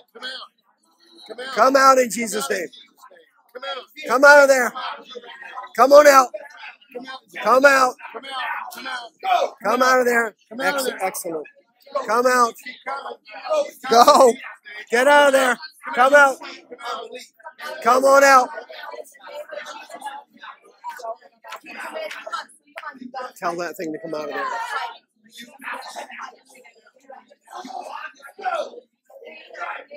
How you doing? All right. Keep working a lot. You do? That's good. What is the root of that? I just recently found out I had diabetes, so... Now, diabetes is not the problem. Okay. Now, did you used to hate yourself when you were young? I think so, yeah. Did you ever hate your body? Yeah. Did you ever hate how you looked? Yes. And how young were you when that happened? It was after I got molested, so... What age? I was 10 when I got molested, so about 11. Who molested you? My mom's husband. Your mother, or stepdad? Stepdad, yeah. What's his name? Valentine. Valentine. Okay, close your eyes. Take a big breath. Close your eyes there. Breathe. Raise your hands. Valentine, you pervert. You fondled her vagina. You did oral sex. But it wasn't you. It was your lust demons. They got into my body when I was a child. The spirit of rejection entered me and then told me to turn on myself and to hate myself. To hate my body. Tonight, Valentine, in the name of Jesus, you and your rejection demon and your lust demon, you gave me a lust demon, and I committed adultery. I eat too much. In the name of Jesus, all these spirits are going to come out now. Valentine, come out of me right now. Breathe. Come out of her. Valentine, you pervert, I command you to leave your stepdaughter. Leave your stepdaughter right now. We forgive you and we release you. Go. Valentine, come out. Come out right now. Come out right now. Valentine, come out of her lungs right now. Come out of them lungs right now. Go. Come out of her lungs. Come out of her lungs. Valentine, I command you in Jesus' name. Come out of the vagina right this second. Come out of there right now. Come out of the vagina. There it comes. Keep coughing. Come on out. Come out of there.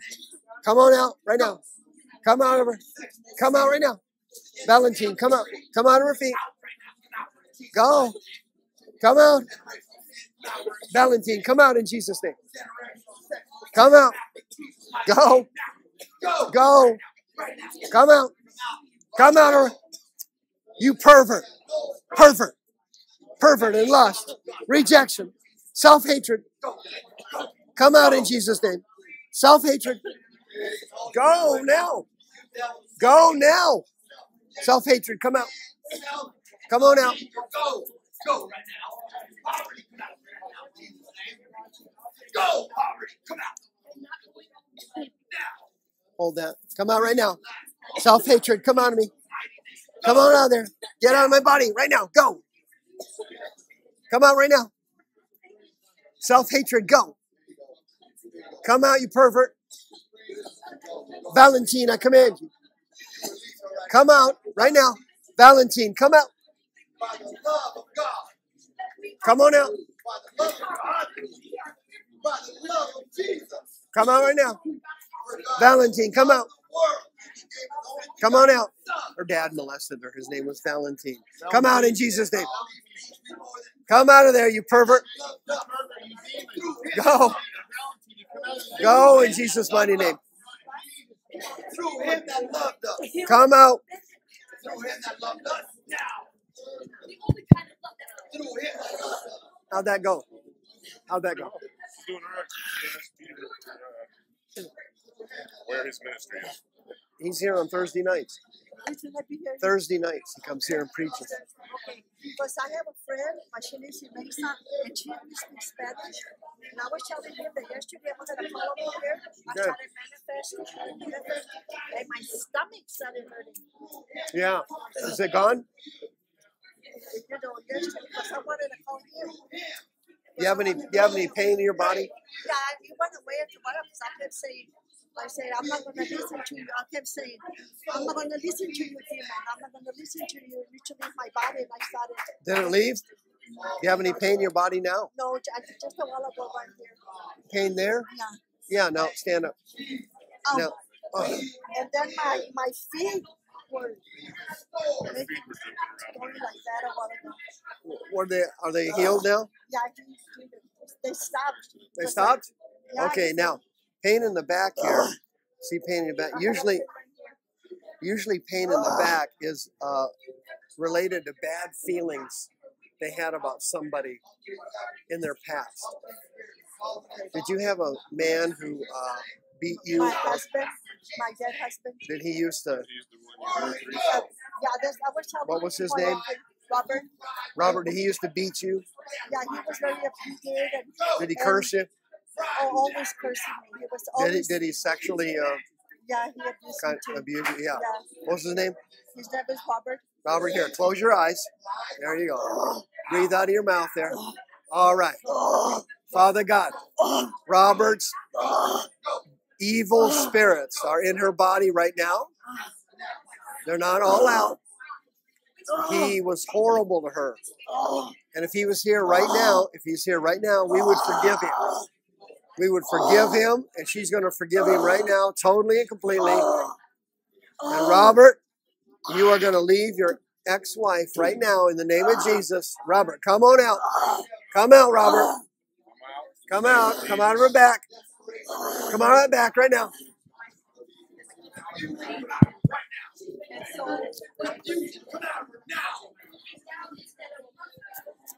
How you doing? I tried calling Scott. I may need your help to get through to him. You got what? You told me to call Scott. Oh, yeah. Was he able to do anything? Maybe you can help me. Get a hold of Scott? Oh, okay. You called? Did he call back? I have not. I've been calling him every day, 2 times a day. Oh, you have? Does he answer the phone? Is the answering machine? I'll answer the voicemail. It is Scott? That's the right number, right? Yeah, the one you gave me. That's the correct number? I guess. I mean, does Scott answer the voicemail? Yeah, it was a guy answered the voicemail. Who does it say who it is? I don't even know. I don't remember. Maybe I gave you the wrong number, and that's that you've been calling the wrong guy. Is that it? And I texted.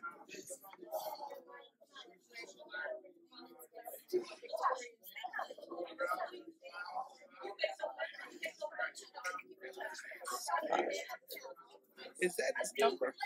Huh?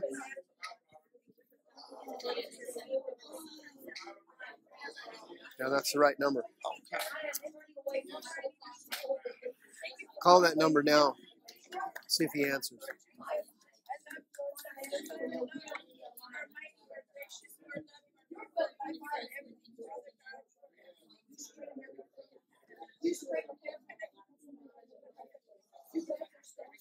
Hello.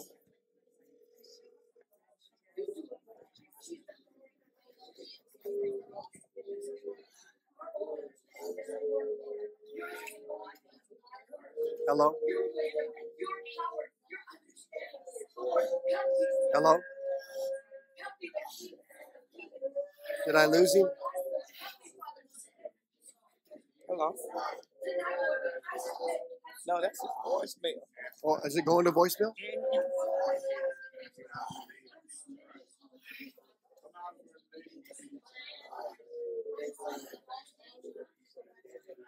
Hey Scott, this is Brother Mike. And I got a friend of mine that needs to get an appointment, and she's right here. She's going to leave her phone number. Streamers.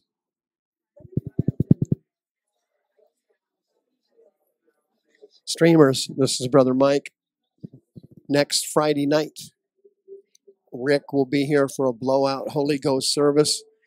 Next Saturday, I will be in Prescott ministering at the Aglow seminar. I will not be here next Friday. Brother Rick will be here for another amazing one of his services. The Spirit of the Lord showed up tonight, huge. Lots of people delivered tonight. It was amazing. Some guy got healed of a torn Achilles tendon. It was something else. So thank you for your prayers and thank you for your donations. See you next time.